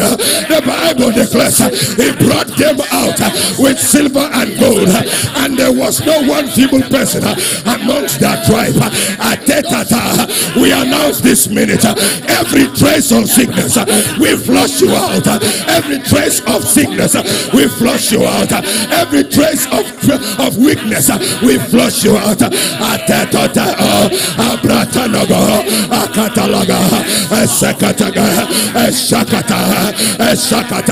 We command you to go. We command you to go.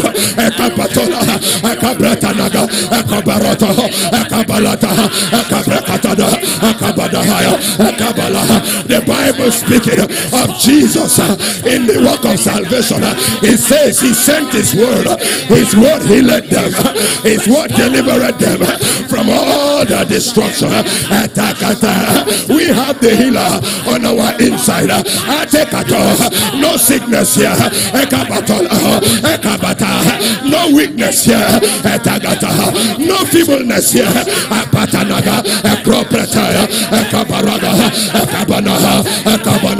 We are not imitation. No.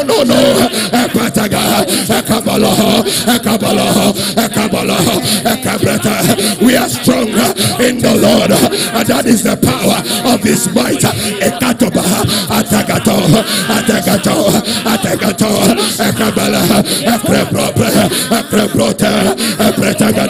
We are not weak, but we are strong because we are well.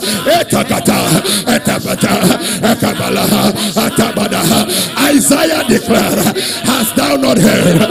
Have you not been told that the everlasting God, he fainted not, neither is he weary of strength. He giveth power unto the faint, and to them that have no might he increases strength.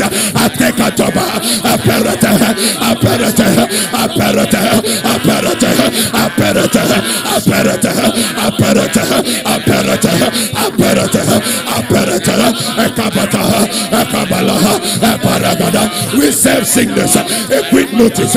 We serve weakness, a quick notice. We serve deformity, a quick notice.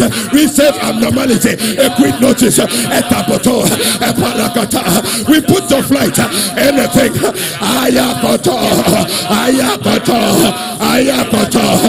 Jesus will announce, whatsoever my heavenly Father has not planted, I shall be rooted out. Sickness is one of those.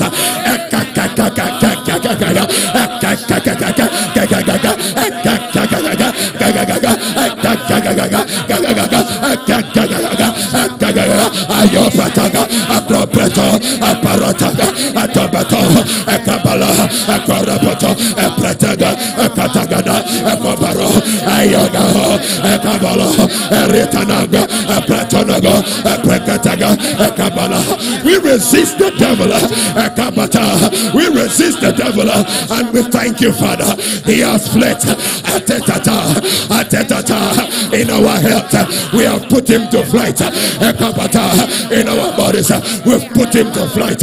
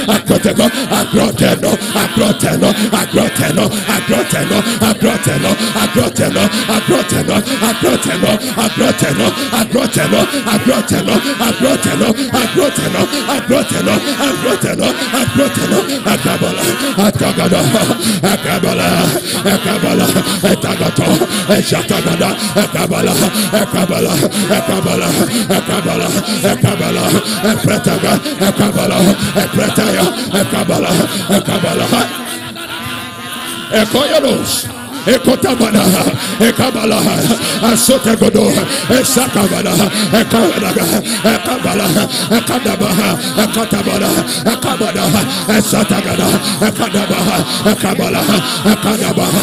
Brother Paul will say, thanks be to God who giveth us the victory. And then he will add, finally, brethren, Ekabatagada, Ekabalotabaha, Ekabratanagada, Ekabalotabaha.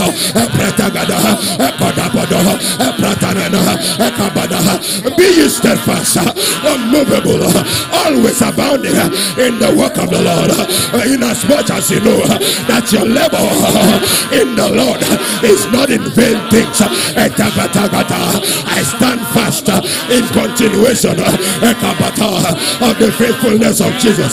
I fight a good fight of faith. I maintain the reason why Jesus came. I will not give up. I will not give in. I am focused.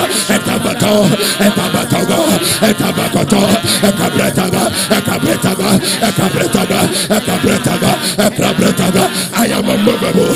I always abound in the work of the Lord. I am unmovable. I am steadfast. I always abound in the work of the Lord.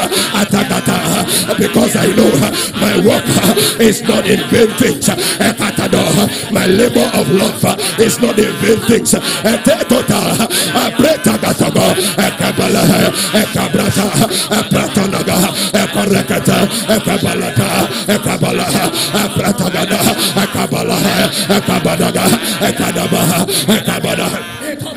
I do what Brother Paul will tell Timothy. If he charges Timothy in the presence of God and of men, that Timothy will be steadfast, that he will preach the word, he will be instant in season and out of season. He will reprove, he will correct, he will exhort. That same instruction is unto me. I continue in the word, even the doctrine of truth. I stay, I reprove, I stay, I exhort, I stay, I correct with all long suffering.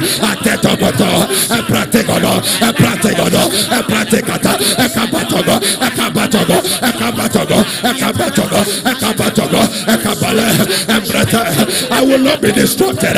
No, I will not be sidetracked. My face is on the ball.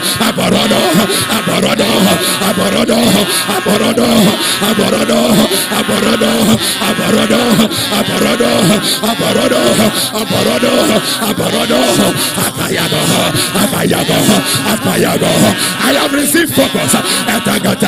I walk in it. When doctrine came to me, it came with focus.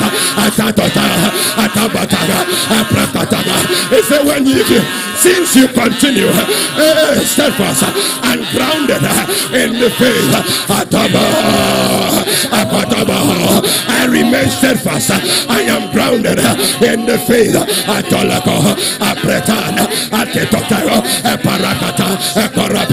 I am loyal to the message.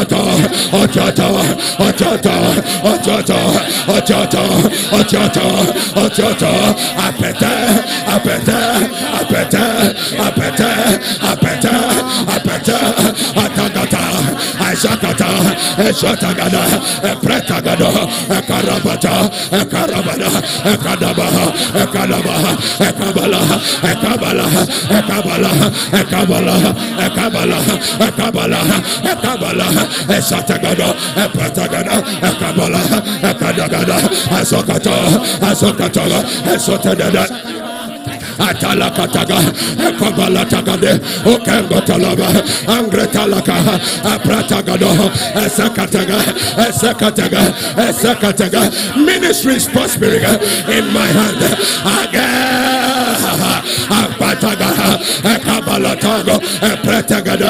That which I have received, I am able to commit the same to faithful men.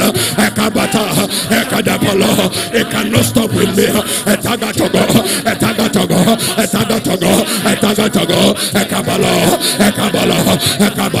It is the same instruction that Jesus gave unto his apostles. He said, go and make disciples of all nations. They went and it prospered. Such that in a day 5,000 men were added. I have received that same command.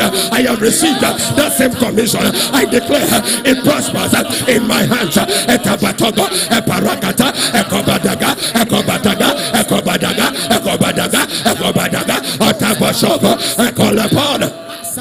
Rakatagada, Rakatagala, Pretoga,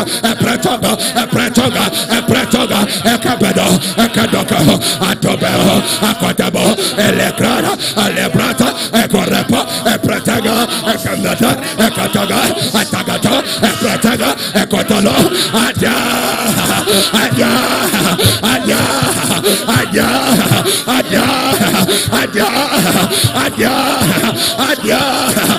Abayano, Abayano, Abayano, Ekabado, Ekabayo, Ekabala, Ekabala, Ekadaba, Ekabala, Ekabala, Ekretada, Ekretada, Ekretada, Ekretada, Ekretada. Before his crucifixion, he sent the 70. Ekadona, they went and came back. He says, Akataga, Akadagada. He said, the devils, the demons were subject to us in your name. Ekabata. They brought a victory report Atagata, on how the ministry prospered. Etopataga, Atagato, Apatonago, Ekabata. We sound the alarm on the mountaintop. We sound the alarm down the valley. No soul is escaping us. Etabatago, because it's prospering. Ekabata, Ekanakoto, Eyakoto, Eyakoto, Eyakoto, Eyakoto, Akabata. I walk the walks of him that sent me. Ekabata, Ekadaba, Ekabala. I make results. I make proof of my ministry. He said, I have called you, not you that have called me. Akataga, that you call, that you go forth and bring forth fruit, and that your fruit may remain. Atotato, Akabata, abiding fruit, abiding progress, abiding success. Ekabata, in the work of ministry, I receive, Father. I thank you for it. Akatatato, Atagataga, Akatagataga, Akatabataga, Akatabataga, Akatabataga, Akatabataga, Akatabataga, Akatabataga, Akatabataga, Akatabataga, Akatabataga, Akatabataga, Okabala, Okabranda, Opretagada, Akabala, Akratata, Akrapraka, Akatonda, Okatonda, Akatonda, Akatonda, Akatonda, Akatonda, Akatonda, Akatonda, Akatonda, Akatonda, Akatonda, Opatago, Opatago, Okapato, Okapato, Okapato, Okapato, Okatabo, Okatabo, Okatabo, Engroyo, Engroyo, Engroyo, Engroyo, Engroyo, Engroyo, Engroyo, Engroyo, Engroyo, Engroyo, Engroyo, Engroyo. I am a success in the work of ministry. Atagata, Atabalo, Epratata, Ekatagada, Ekabala, Ekarama, Ekabano, Ekabano, Etebraka, Epratagada, Ekadaba, Ekadaba, Ekabada. Nothing dies in this Ekaba, not even ministry. Etato, Etato, Etato, Etato, Ekabala, Ekabala, Ekroprano, Ekroprano, Ekroprano, Ekroprano, Ekoprakata, Ekataba, Eriano, Ekabala, Eriano. Atagata, Atagata, Atagata, Atagata, Atagata, Atagata, Atagata, Akabalagada, somebody pray.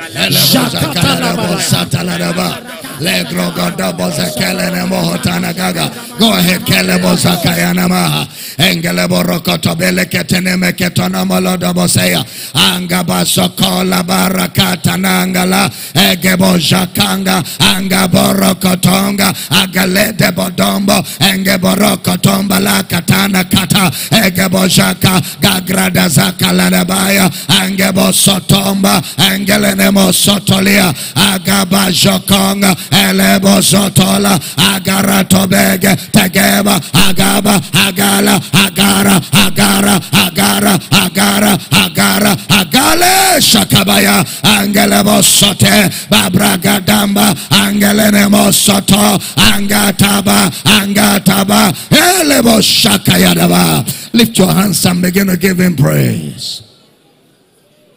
Give him praise, give him praise, give him praise. Give him praise, give him praise, give him praise.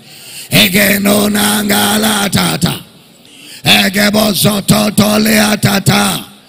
Gegrede zeke gelere baba brada dandalada. Egebo soto ange atatalia toto. Bebraga dambarakata. Elebo jaka, elebo jaka, elebo jaka, elego jagama, and elebo sataya. Praise you, Father. Praise you, Father. Praise you, Father. Say with me, I am an able minister of the New Testament. I preach the word. I'm resilient. I'm focused. I am empowered with might by the Spirit in my inner man. I call myself faithful to the call, faithful to the assignment, faithful to the will of God. I call myself able laborer. I declare I bring forth fruits. I bring forth fruits. I preach the word in and out of season. I declare the mind of God, and I declare my eyes see, my ears hear, my mouth speaks. I declare by the Spirit of God I excel as I manifest the purpose, the counsel, the will of God to my generation.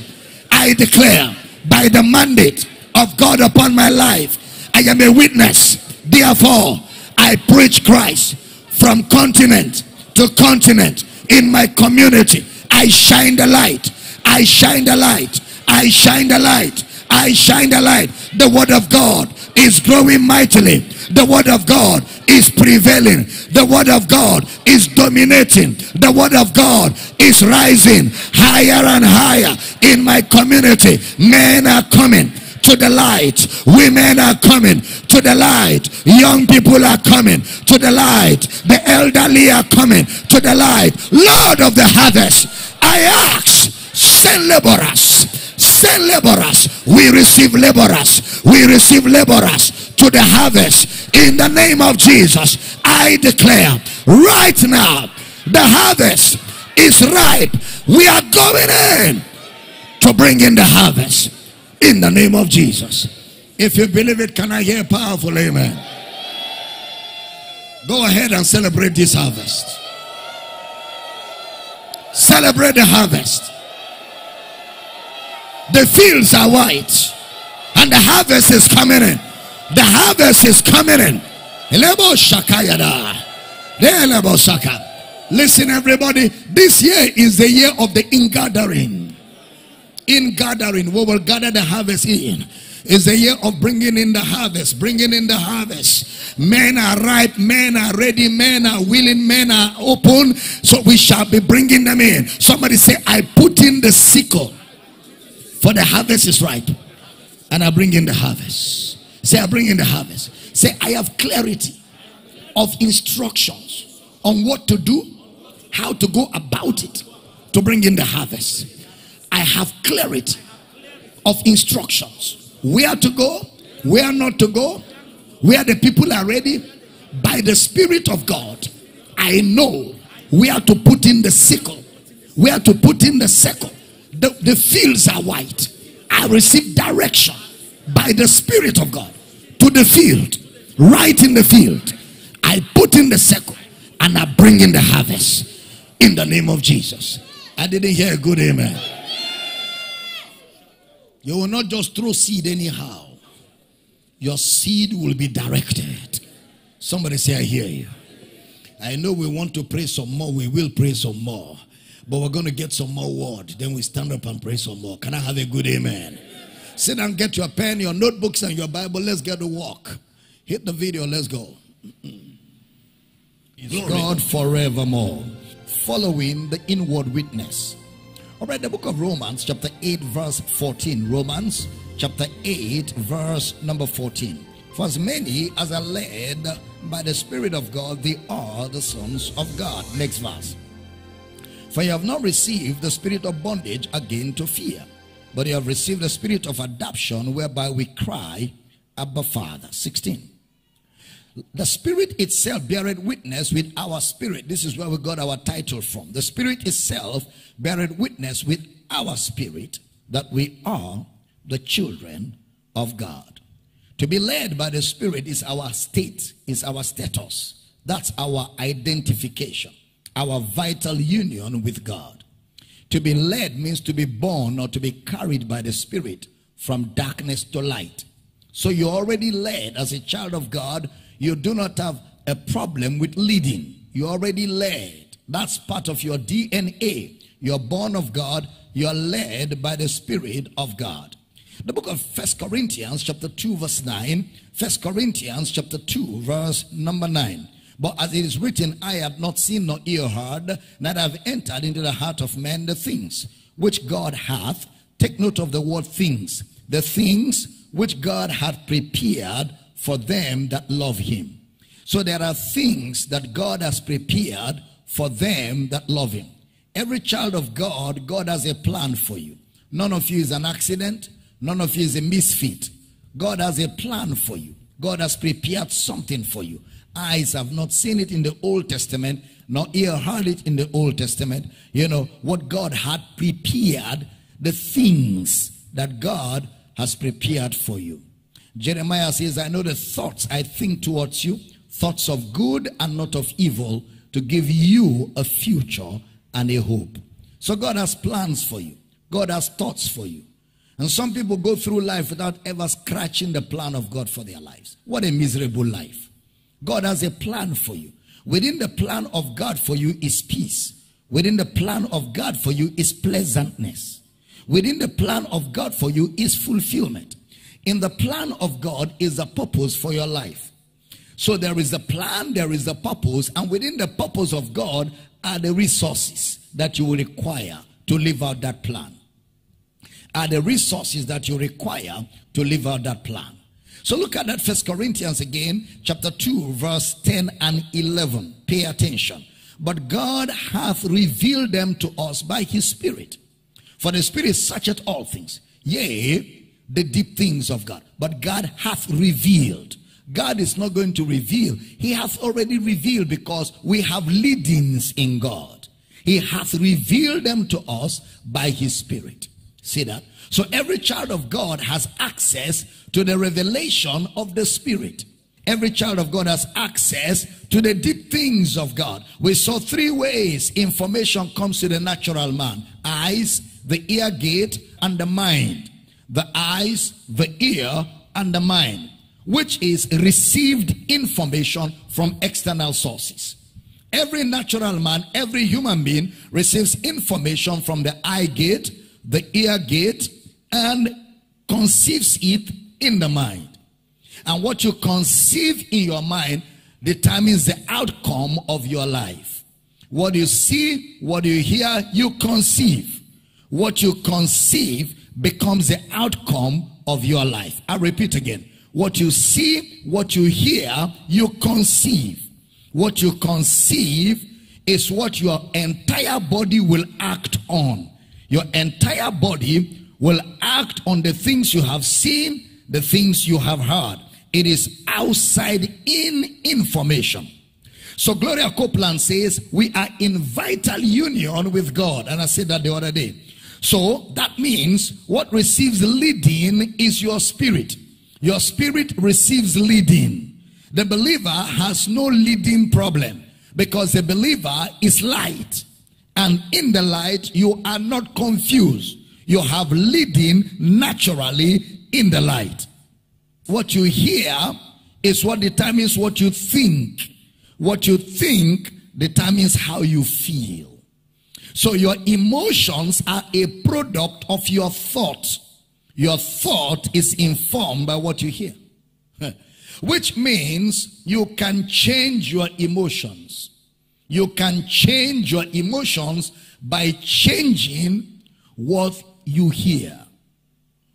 A young man says, well, I have sexual desire. And he keeps telling a particular lady, when I see you, I just want to sleep with you. When I see you, I feel sexually aroused. Okay? So what he sees is determining his conception. So he keeps telling this lady, I cannot do without you. I will die if I don't have you.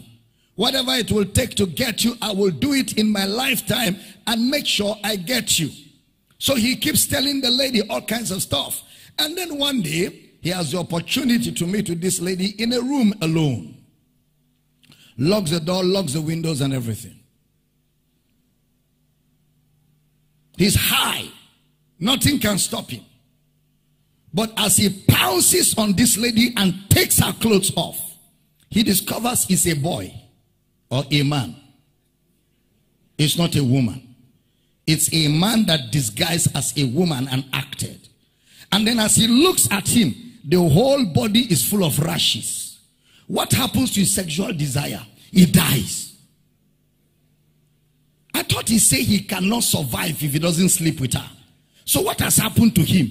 A new set of facts affected his thought. His thought changed his emotions.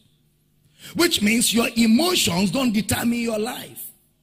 Your emotions don't determine what you do. It is your information that determines what you do, because it is your information that sets your emotion. Your feelings are not final. Something informed your feelings to feel the way they are feeling. Something. I mean, you saw rashes all over the body and you discover he's a man. All the desire jumps out through the window. Why? Because a new set of facts affected your thoughts, and your thinking changed your feelings. Proverbs chapter 4 verse 23. Proverbs chapter 4 verse number 23.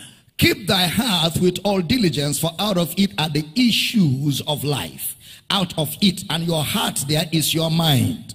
Out of it are the issues, or out of it are the influences. Another translation says, out of it are the wellspring of life. Another translation says, out of it flows what controls your entire life. What controls your entire life is a function of your mind. A function of your mind. You are who you are today because of what your mind conceived based on the information you received. You received an information, your mind thought over it and conceived it and gave birth to the outcome of your life. You know, the human mind sometimes is like an autopilot. In aerodynamics or in aviation, there's what they call the autopilot in modern day aircrafts. The autopilot is the automatic pilot. When pilots fly, first of all, using the manual controls, when they get to cruising level, they engage the autopilot. Once they engage the autopilot, they can stand up and leave the cockpit and even move around in the aircraft, because there is a pilot in the aircraft that has been engaged to automatically fly the plane at a particular cruising level.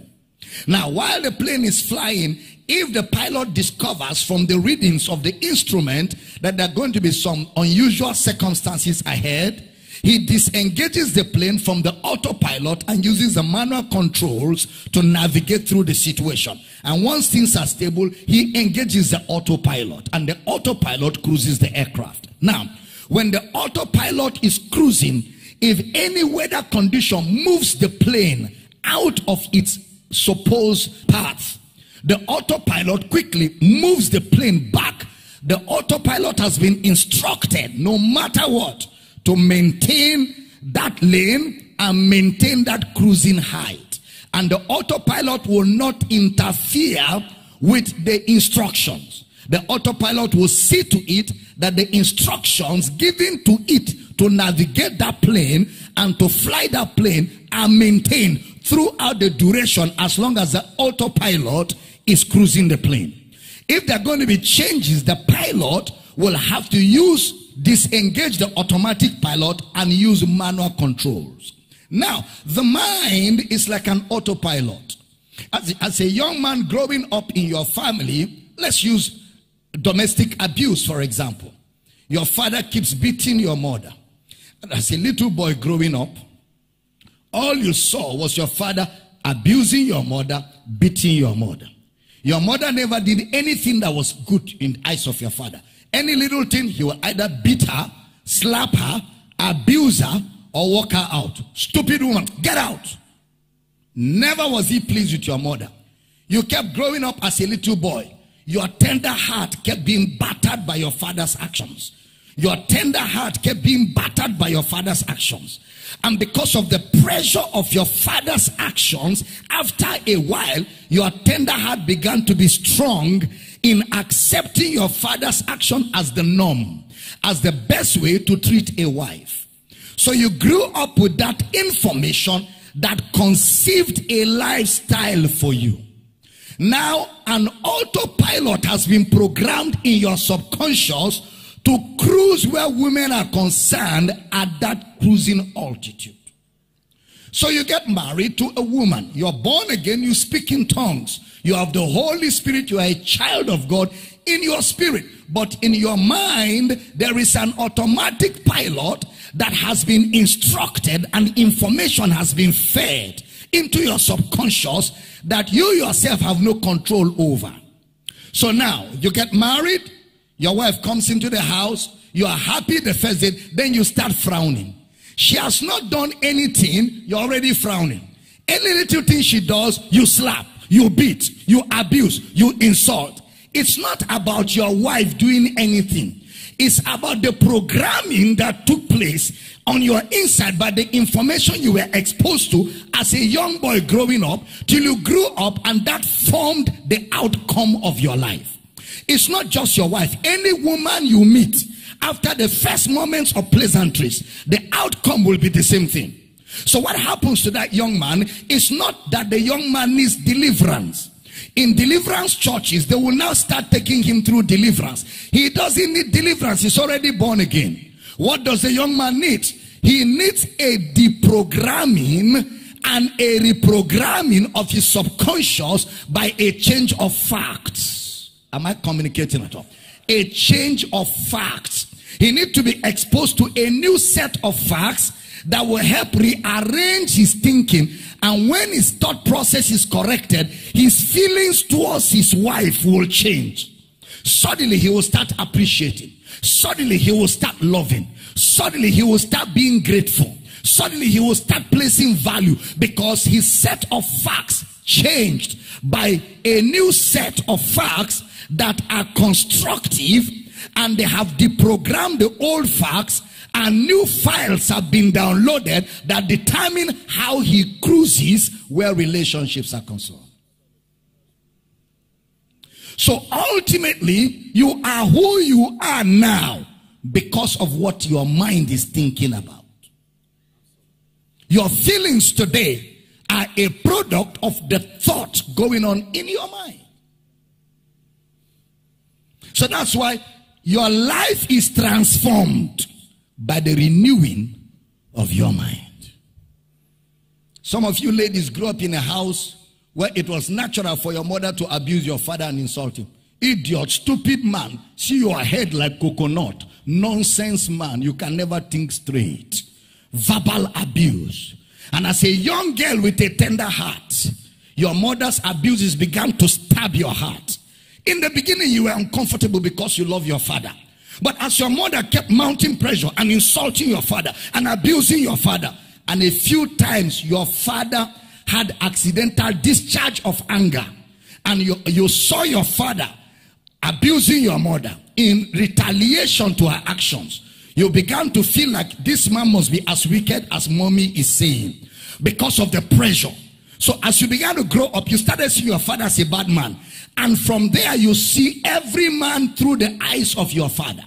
Every man through the eyes of your father. A programming is taking place. It's not demons. This is stronger than demons. This is serious now. A programming, the mainframe that makes you who you are has been altered and battered by things you've been exposed to. And as you grow up with that mentality. So any man that enters your life gets verbally abused. It's not just about the fact that, somebody did bad. You're just used to it. You move among brothers. Idiot, stupid. Don't behave like a monkey. There's no man that escapes you.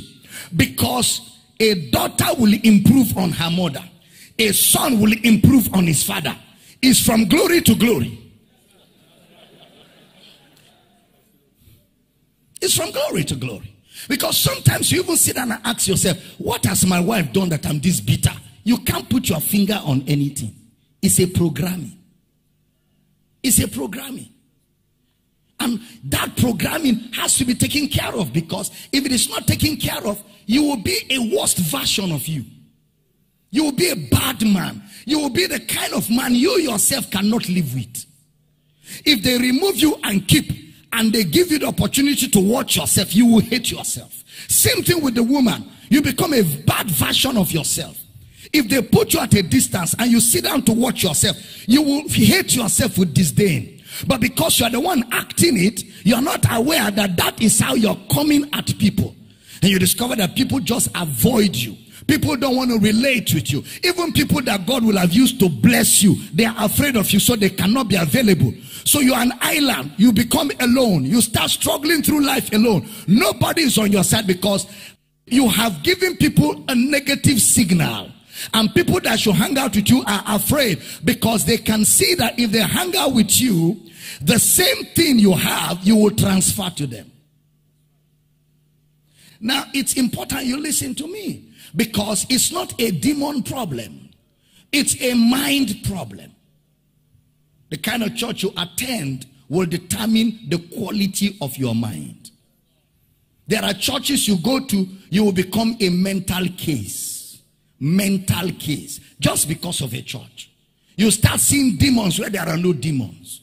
You'll be moving and seeing objects. You start seeing cobwebs. There's a man that used to come to me for prayer. He says, when I'm moving, I just see cobwebs. And then he by himself will be fighting things that don't exist. On the road, he alone. And if you tell him there's no cobweb, he will tell you, but even now, I'm feeling it. You're not spiritual. It's psychosis.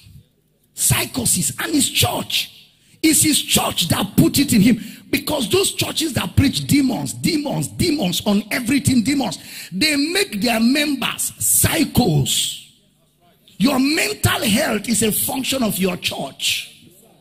You can never be healthier mentally than the quality of word you are hearing. The quality of word you are hearing. All these churches where they say power, power, everything is deliverance, deliverance. They are producing societal misfits in the name of Christians. Societal misfits.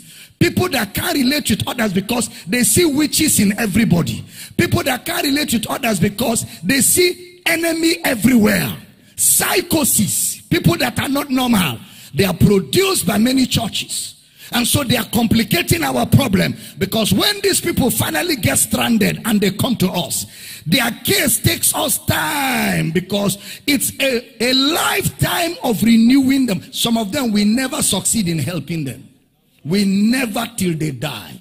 They die a vegetable life, because the only thing that will make their life substantial, which is the word of God, which is sound mind, it has been stripped of them. And because they don't have a sound mind, they live a vegetable life. What a blessing it is for us to belong to a church like this, where we get sound word, where we get sound word, where we are taught to think and think well and think productively and think right and live in peace with our neighbors and be a blessing to people around the world. What a blessing to belong to a family like this, where love radiates, where everybody honors the other, where everybody respects the other, where everybody sees only Christ in the other, nothing but Christ. What a blessing to have a church like this. You have no idea what many Christians are going through in the four walls of buildings called churches. And sometimes you can be so much in the comfort of the love of God and the peace of God that you think everybody is living in that kind of environment. And that's why we've got to get this word out as much as possible. We've got to get this word out as much as possible. The world is in dire need of healing, mental healing, emotional healing. Somebody say, but my problem is emotional. It is emotional because it is mental. Every emotional problem begins from the mind. It is mental, that's why it's emotional. It is psychological because it is mental. So both psychological problems, mental problems, and emotional problems are all tied to your thinking process, to how you think. If churches do their work well, psychologists will be sent out of work. There will be no psychology. There will be no need for it. Because what psychologists do is to play your mind. Psychologists don't actually help you. They only play around your mind. Around your mind and make you feel better. That's all. But they don't solve the problem, because they themselves have no cure for the problem. Because the problem is not just psychology. The only thing that can heal your mind condition is the word of God. It is called the renewing of the mind. And the only agent that is powerful enough to renew the mind is the word of God. I don't know if I'm teaching good here. Because even people in psychiatric hospital, after they are treated and they come back home, they only stop them from thinking that way. But to recover them to a place where they were before, a place of wholeness, they can't achieve it in medical science.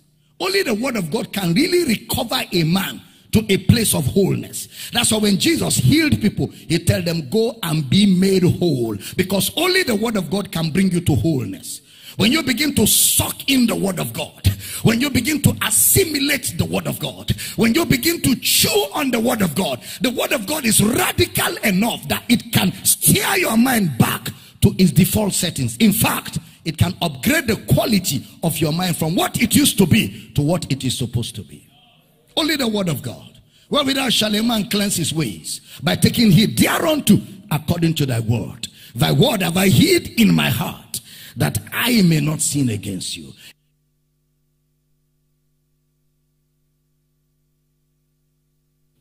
Guard your heart. When you guard your heart, you guard your life. You guard your heart, you guard your life. You guard your heart by guarding your eyes. You guard your heart by guarding your ears. You guard your heart by guarding your mind. By guarding your mind. Defeat is in the mind. Success is in the mind. Failure is in the mind. As a man thinketh, so is he. You can never live a better life than the quality of your thoughts. You can never live a more better life than the quality of your thought life. Please, this is very important.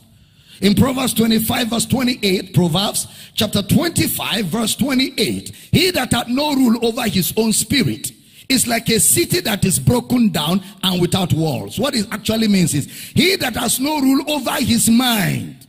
Your mind is exposed to everything. You're vulnerable. It says like a city that has no gate, no fence, no defense. You know, give me the amplified of that scripture, amplified version of that scripture. He who has no rule over his own spirit is like a city that is broken down and without walls. A vulnerable city. When your mind can watch anything, your mind can listen to anything, anything goes, everything you see you read, every information you watch, you can spend endless hours watching Telemundo and Z World, you can spend endless hours watching Nollywood, everything goes. You are like a city without gates. That means anybody can come in and rob you. Anybody can come in and rob you because no gate, no defense. Satan can come in and rob you. A thief can come in and rob you. Anything can cheat you because you have no protection. It means you are vulnerable to the wiles of the devil. And the Bible said, be sober, vigilant. The devil goes about like a roaring lion, seeking whom he may devour. Whom you resist steadfast in the faith, neither give place to the devil. People that become victims of pornography are people that have no borderlines. You watch all the new things, you go looking for them, you feed on them, you stay on them, you become a captive of nudity. A captive. So you are addicted. And you can no more be normal. When you're moving around, you are undressing everybody you see. You remove their clothes in your mind. You are a psycho. Your mental health has been impaired by exposing yourself to watch things that are unhealthy for a normal human being. He that protects his mind protects his life. Guard your heart with all diligence. Out of it are the forces, the wellspring, the influences, the issues. Out of your heart is what controls your entire life. So we began to say that we're going to look at the law of the mind. Let me go there quickly. The law of the mind. The law of the mind is meditation. Let's see how it works. Genesis chapter 11 verse 1. Genesis chapter 11 verse 1. And the whole earth was of one language and of one speech. Next verse. And it came to pass as they journeyed from the east that they found a plain in the land of Shinar. And they dwelt there. Verse 3. And they said one to another, go to, let us make brick and burn them thoroughly. And they had brick for stone, and slime had they for mortar. Next verse. And they said, let us build us a city and a tower, whose top may reach unto heaven. And let us make us a name, lest we be scattered abroad upon the face of the whole earth. Next verse. And the Lord came down to see the city and the tower, which the children of men builded. Now observe the next verse 6. And the Lord said, behold, the people is one, and they have all one language. And this they begin to do. And now nothing will be restrained from them which they have imagined. If your Bible is mine, I will underline imagine. Nothing will be restrained. I will underline restrain from what they have imagined to do. That is what God says about them. They said these things they have imagined to do, no one can stop them. The word imagine is the word meditate. To imagine is to meditate. This thing they are meditating upon, nobody can stop them. You meditate when information comes to you. Information is a picture transferred to you in words. Information is a picture transferred to you in words and forms a picture on your mind. Information is a picture transferred to you in words that forms a picture on your mind. Meditation and imagination forms pictures and thoughts. So somebody just thought it up and it happened. And they were going to do it. Let us build a tower. Let's build a city. God said, I'm telling you, because it is in their imagination, they are unstoppable. Once your mind conceives it, nothing stops. That's why the secular world says where there's a will, there's a way. But before your mind conceives that idea, it's your eyes and your ears. So if you don't want your mind to conceive it, stop your eyes and ears from seeing and hearing. Otherwise, your mind will conceive it and you will start fighting what you cannot stop. Yeah. God said nobody can stop them. This thing they have imagined, the power of imagination, which is meditation. You know, Jewish people spend hours every day meditating. If you meet Jewish people, that's why they are powerful, because they do the right things. They spend hours. They don't have to be born again. You meet a Jew, he works for hours thinking, meditating, conceiving. Hours upon hours. Hours. Some of us don't meditate. You know, when I was growing up, I used to talk a lot. My father would come into my room. My father can stay a whole day without talking. From morning till night, you won't hear my father's voice. One day he came to me and said, don't you know how to keep quiet? I was looking at my father. I wonder why he's talking to me like that.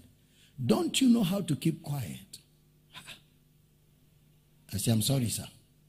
He said, learn to keep quiet and think. Life is more than talk.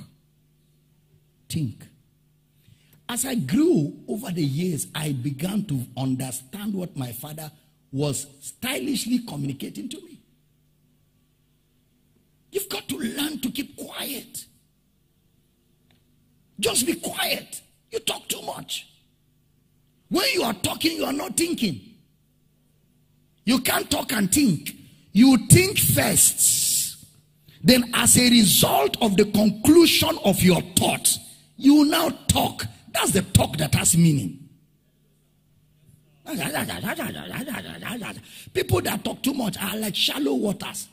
You know shallow waters. When you get into shallow water, when you get to deep waters, you don't hear sha sha sha. You hear dum. doom. That's all you hear. Because it's deep. When you hear doom, you know that water, that's not the place to go. When you hear shaka shaka, you hear, this guy, you can dance around. But where is that hearing? The noise reducing. Doom. You say, I'm coming. Yeah. When people are deep, they don't talk much. But when they say one thing, you can use a whole day to understand it. That's why they say, what an old man will say sitting down, a young boy on a tree cannot see it. Because we're talking of depth. Depth comes by thoughts, deep thoughts. As a child of God, you ought to give yourself to meditating. David said, oh, how I love your law. It is my meditation all day long. It is my meditation. That is the law of the mind. Meditation. Meditation. You know, people think that when something succeeds, it's of God. But that's not true. Every success is not of God. If these people were not stopped by God dividing their language, they will have succeeded, but that wouldn't have been God. So not all success is of God.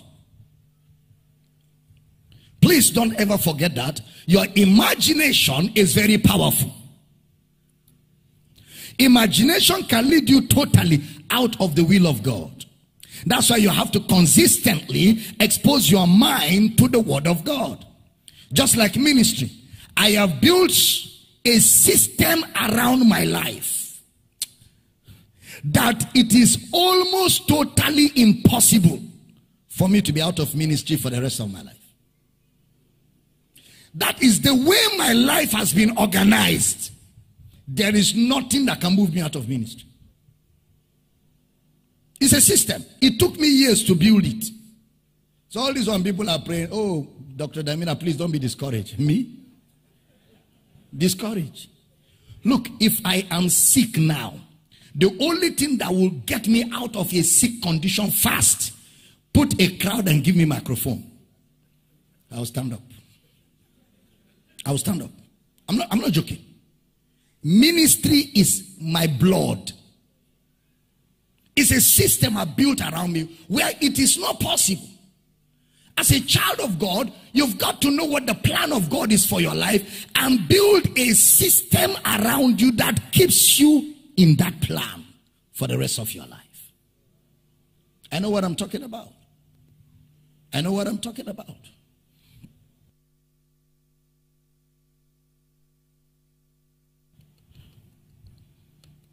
It didn't happen supernaturally that I'm in ministry till now.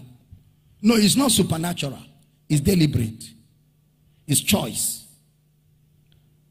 It's not just that, oh, God supernaturally kept Dr. Damina in ministry. God doesn't keep people in ministry. People make the choice to stay in ministry.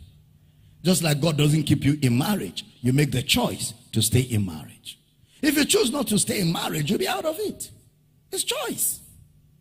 So, even in your marriage, you've got to build a structure around that keeps you in that marriage for the rest of your life.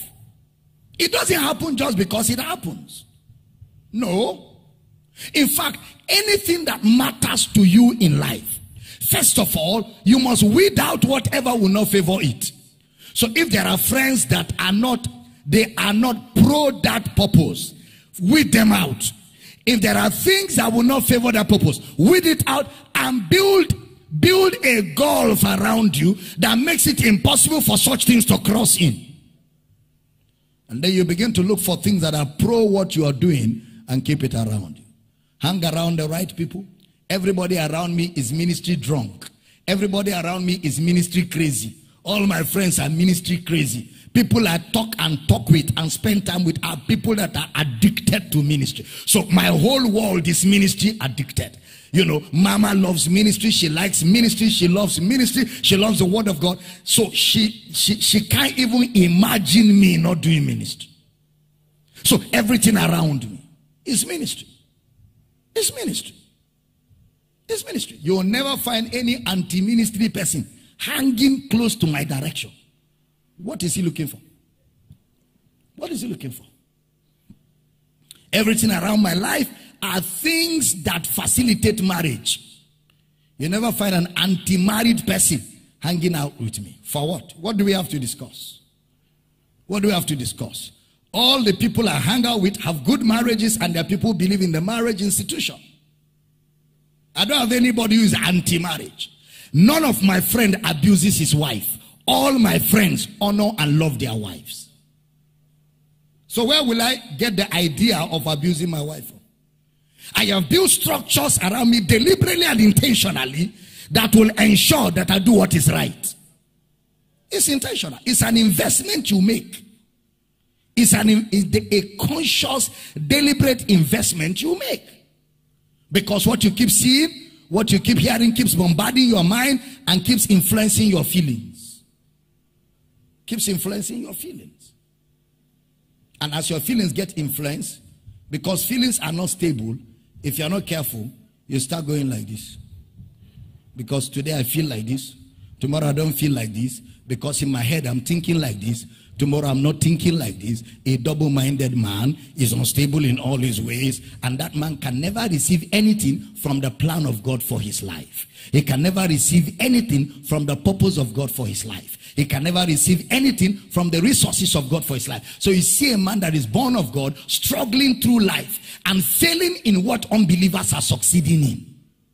Unbelievers without God's plan are succeeding. You with all of God's plan and resources, you're failing. Why? Because you have not yielded yourself to the revelation of the Spirit of God to show you the things that God has in plan for you.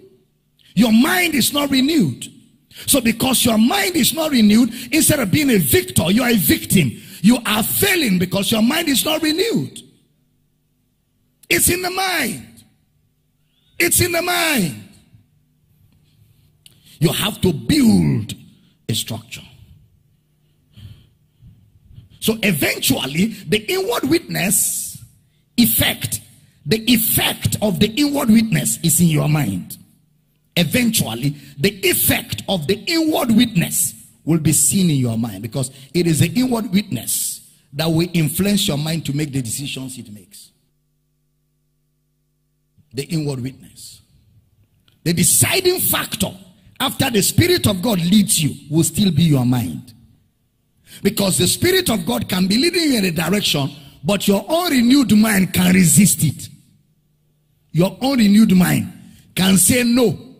The Spirit of God is saying go like this. Your own renewed mind is saying don't go like that, come like this. Because your mind will still be the deciding factor. Because if it is up to your spirit, even unbelievers walk in the plan of God. If it is up to your spirit, even unbelievers walk in the plan of God. But because it's up to your mind ultimately will say yes or no to whatever God is saying. There are principles in God's word we need to put to work. Are you getting blessed in the service? God said, the picture these people have, if I don't stop that picture, nothing can stop it. Now, it took a lot for all of them to agree on one thought pattern. I hope you know that. They must have been kept in classrooms. They must have been discipled. They must have been taught. All of them in little groups. The idea must have been communicated persuasively. They must have been shown the benefit. There must have been an engagement where these people were too taught for their mind to come and agree on one idea. Training, meditation, teaching, answering questions is investment that brings people to agree on an idea. It's investment. Even politically, you are a politician, you want to win election, you don't just stand up and win election. You don't just stand up and win election. Why? Because you need people to agree with your plan. You need people to agree with your ideology. You need people to see you as their governor or local government chairman or something. So you start going and consulting groups. You start consulting groups. You start talking to different groups across the board. You start convincing them. You start giving. You give them money. You give them things as a foretaste of what will happen when you become their leader. You keep giving. Why do you give when you are consulting people for a position in politics? That is the only way they have an idea that when you are there, you'll be generous. If you don't give, they look at you as a stingy man. He wants us. This man that cannot even buy drink, can't even buy common pure water. He wants us. Support what? Support what? Not support, support what? So it takes training, it takes mobilization, it takes engaging, it takes a lot to get an entire community to agree on an idea that they are ready to die for. Remember, God said all of these people, they have agreed on one thing. Nothing can stop them. That means they are ready to die for it. That is a mobilization that takes a lot of resources and time. Now,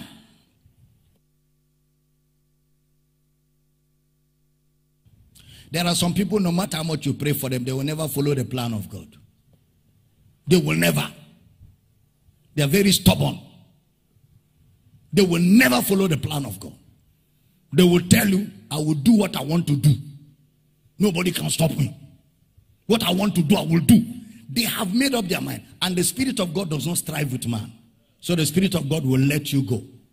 But you see, you determine what you want to do, but you don't control the outcome. You don't control the outcome of it. That is why following the will of God has no substitute. It's ultimate. Following the will of God is final. There are some people that believe totally that the only way they can get better life is abroad. Abroad. Anything you tell them about Nigeria, they just smile. Abroad. Abroad. So because their mind is thinking abroad, they become useless locally. They can't see opportunities. They can't have idea because their mind is locked. Their mind has shut down. So if abroad does not come, they live miserably in Nigeria as parasites and liabilities. Parasites.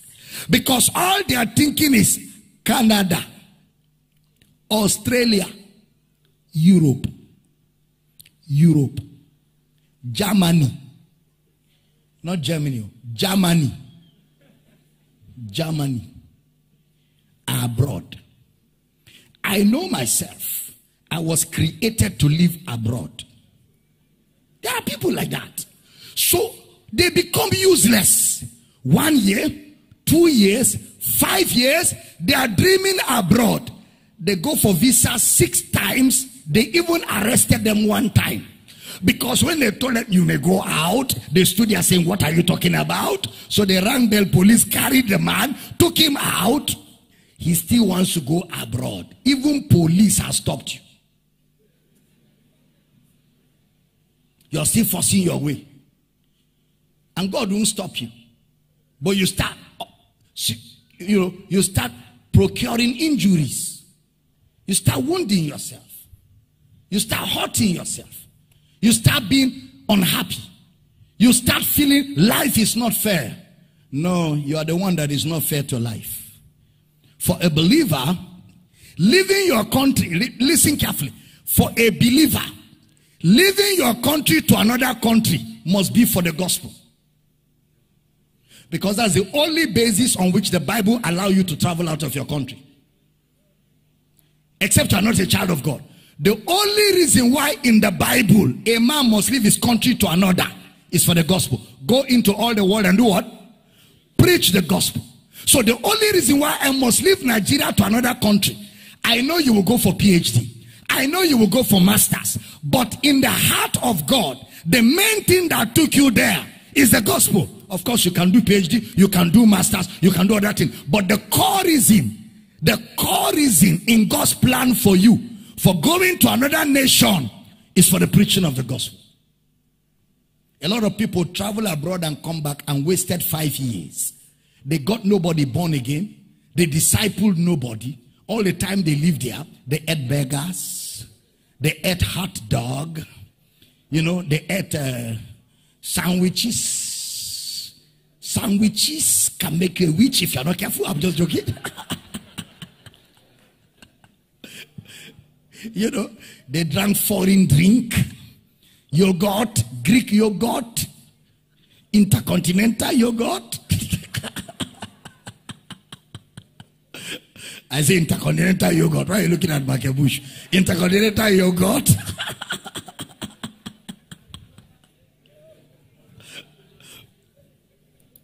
Came back home with fresh skin and certificate. Certificate that has no employment in Nigeria. Fine skin certificate, no job. Queen's English. Glory to God. You know what I'm talking about. No job. For all the years you lived abroad, who did you disciple? Nobody. Who did you affect? Nobody. So in the radar of God, you went nowhere. In the radar of God, you didn't go anywhere. Because the mission of God for you to have gone to another country is to preach. Go and read the whole Bible. All over scripture, the only reason why people left their country to another was to preach. Abraham, get out of your father's house to a land I will show you, and I will make you a blessing. What blessing? The blessing of the gospel. The only reason why people travel is for the gospel. Any other purpose in your mind, you have to be careful. Because the only go to all nations is to preach. Now, the law, please listen carefully. The law of the mind produces action. It produces action. Your meditation will produce your actions.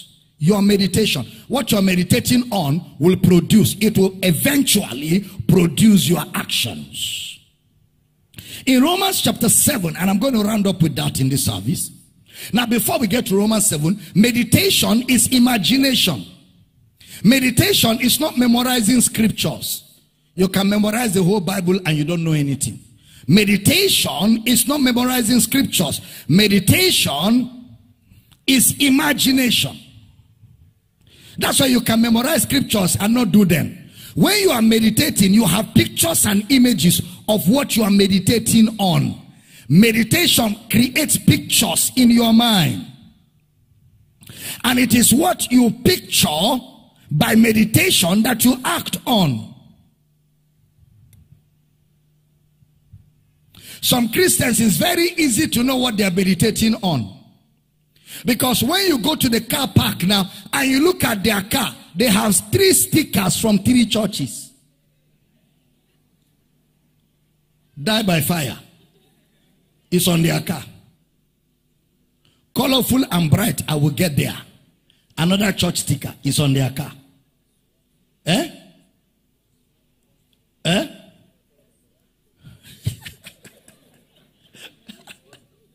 He has sworn to bless me. Another sticker. So it tells you that those people are church harlots. Those believers are prostitutes of churches. They are prostitutes. Somebody was watching me teach on Facebook and he got angry because I said there are prostitutes. Because he knows he is one of them. Because the only reason why I will call you a prostitute and you're angry is because I touched something that is inside you. If you're not one of them prostitutes, you will just hear it and pass because after all it's not me. But the reason why it provokes something is because there is a prostitution something inside. So something touched something and there's a reaction. And why should you prostitute? Why should you prostitute? Why should you prostitute? God doesn't give you pastors. He puts you in a church with a pastor. God sets a shepherd over a flock, not shepherds. My sheep hear my voice, not voices. My voice. There should be one voice in your life that you hear all the time. A man that hears voices is confused. He's a psychiatric case. If you go to hospital and say, doctor, I've been hearing voices, they will look for a psychiatric doctor. Doctor in general medicine will say, you say what? You hear voices, referral. There's another doctor in Eket. Is Eket, we have the husband. There's another doctor in Eket. He is the expert on this matter. Go to Eket, tell him I sent you. All they're telling is that you are no more a normal person. You are a psycho. Because no normal person hears voices. Normal people hear voice. A Christian that is hearing voices. Today you hear fall and die. Tomorrow you hear die by fire. Another tomorrow you hear love your enemies. Pray for those that love you. Another tomorrow you hear all those that have put a pipe in my spirit, siphoning my blessing. What are you waiting for? What are you waiting for? What are you waiting for? When a Christian is like that, he is a spiritual prostitute. What is prostitution? A woman that cannot stay with one man, that is moving around. That's prostitution. That mobility spirit.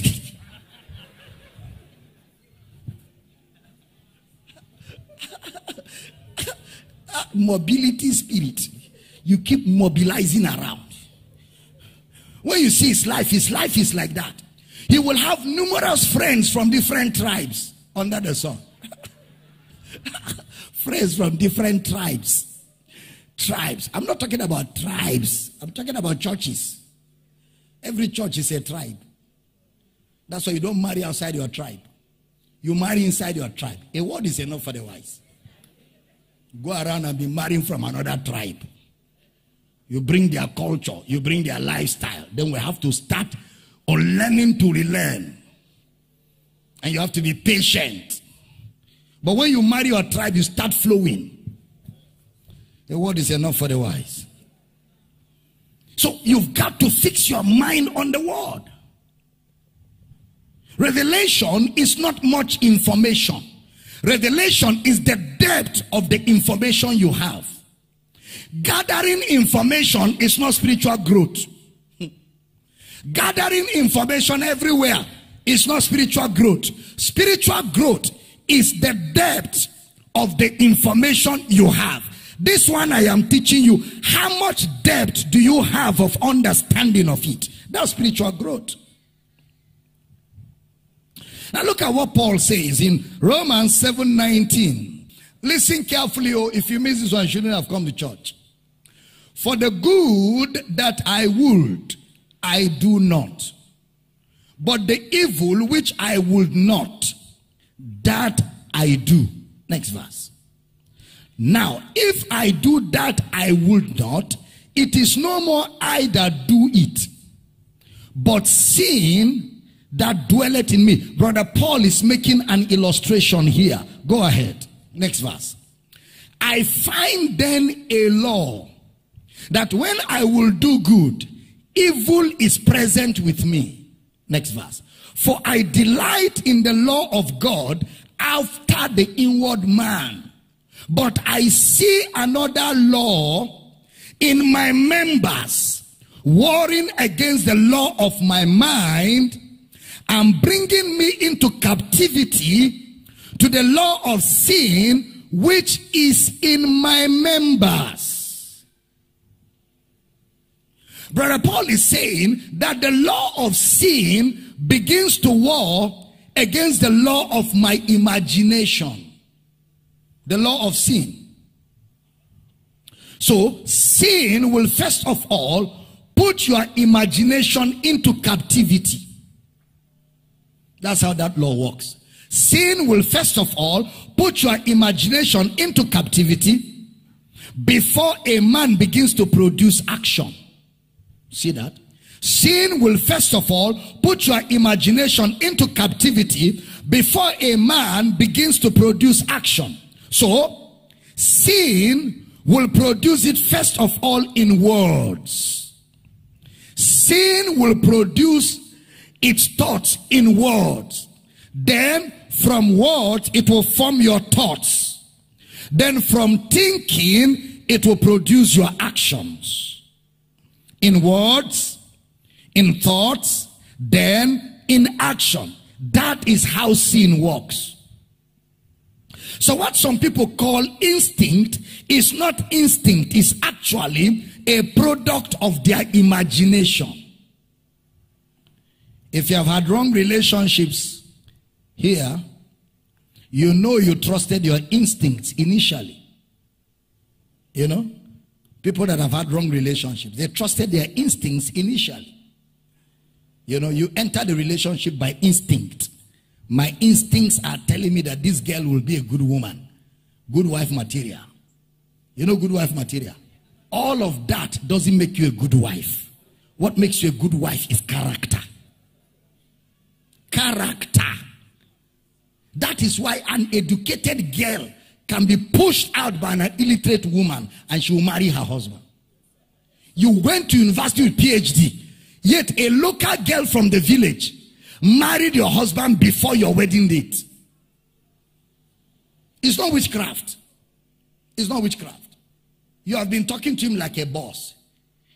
So can't you take the box and keep it in? When you see me, can't you help me? You know, when they have too much English, they want to give instruction. When a woman has too much English, the next thing is to pass in instruction. So can't you clean my feet? Not my legs, my feet. So village girl will come and say, welcome sir, welcome sir. She collect box. Please sit down. She wash his leg. The man will say, this one better pass that one. If I want to hear English, I will go to class for lectures. But if I come house, I want woman to wash my leg. Nah, mo go see your family. My sister, I will see you later. Nah, mo could go. So you see, illiterate girl collect husband from grammatical woman. You know, I can't wash plates. I just fix my nails. Wash it for me. Local woman go wash plate, wash spoon, wash kitchen, wash ground, wash body, wash hair, wash you all. Man goes, what the man they look for? I beg just wash me so that I can be clean for the world. Character. Don't play with character. Oh. Bible says beauty is vain. But a woman that fears God, that's character, that's conduct, she shall be praised. So Brother Paul is talking about a law that is warring against the law of his members. And he establishes that law as a law that begins from words into thoughts. And once those words arrest your thought, it fights against the law of your members. Once your thought is arrested, your body follows. Whether you want it or you don't want it, you just be doing it. You see, I don't want to do it, but you're just doing it. Why? You have introduced a superseding law in your members from words that graduated to thoughts. And once it is conceived, the next thing is action. That's why you're doing something you don't want to do. You're apologizing, but you're still doing it. I'm sorry, but you're still doing it because your mind is a captive by words that brought conception in your thoughts. Now, I'm closing this. Until, if you're not careful, you'll be there following instinct until your instincts are extinct. You know, some people have a view of who they will marry and where they have to live and where they don't want to live. They have a view. The kind of woman I must marry must be like this, must be like this. But they're not following the word of God. They're just following their carnal desires. See? Some people are just moved by sight. Wow, I must marry her. Moved by sight.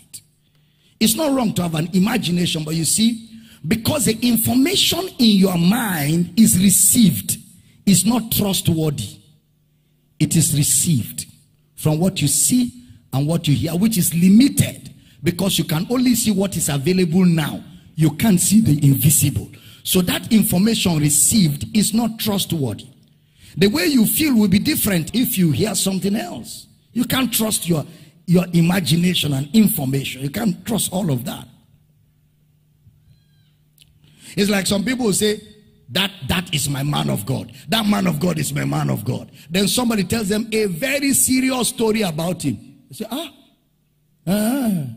no, I didn't say it's my man of God. I say it's a man of God.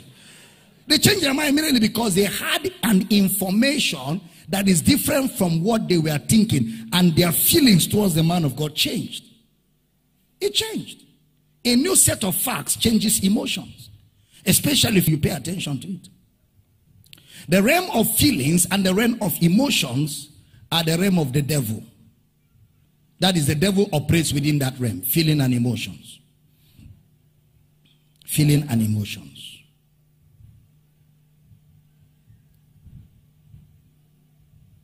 So we need to walk on what comes to our mind.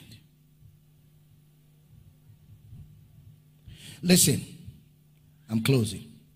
You know, the Spirit of God, without anything we see or hear, gives us inward direction. Okay?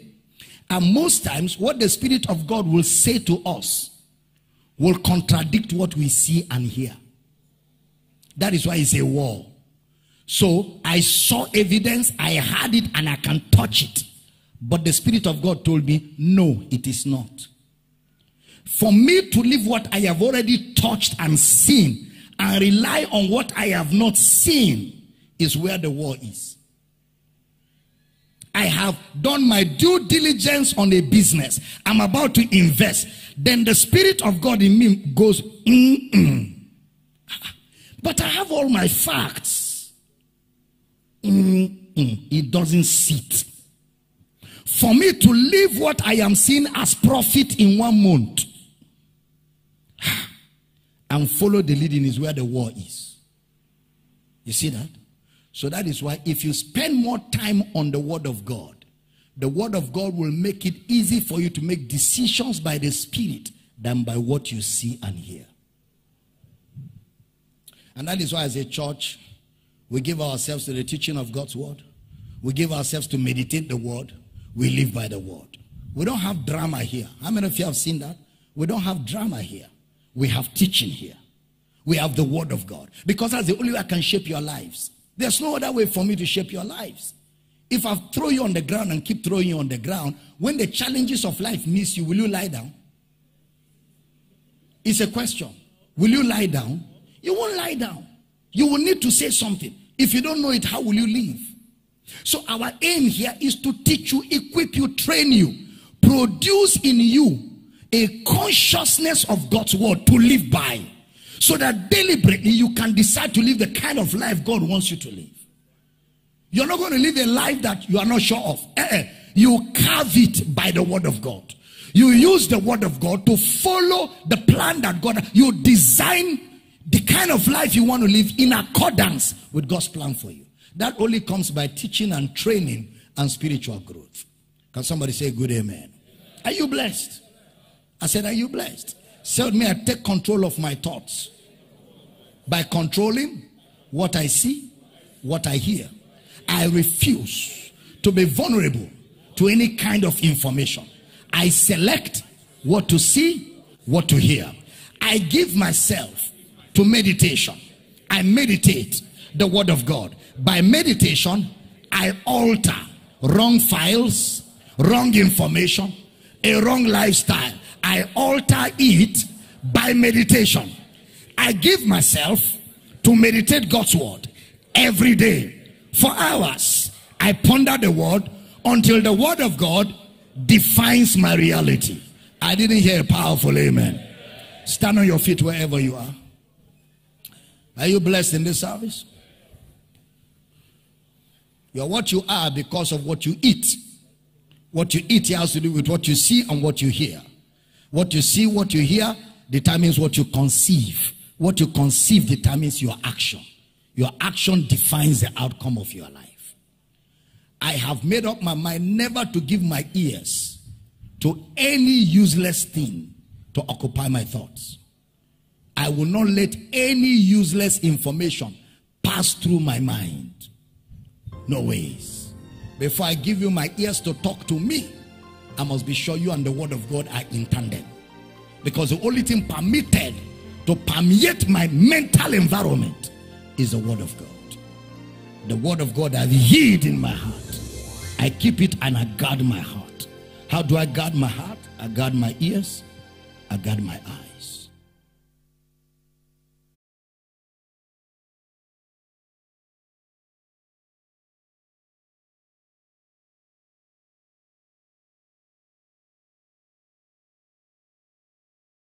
Thanks. Father, we thank you. Father, we thank you. Lift up your voice and begin to give him thanks. Lift up your voice and begin to pray in the realm of the spirit.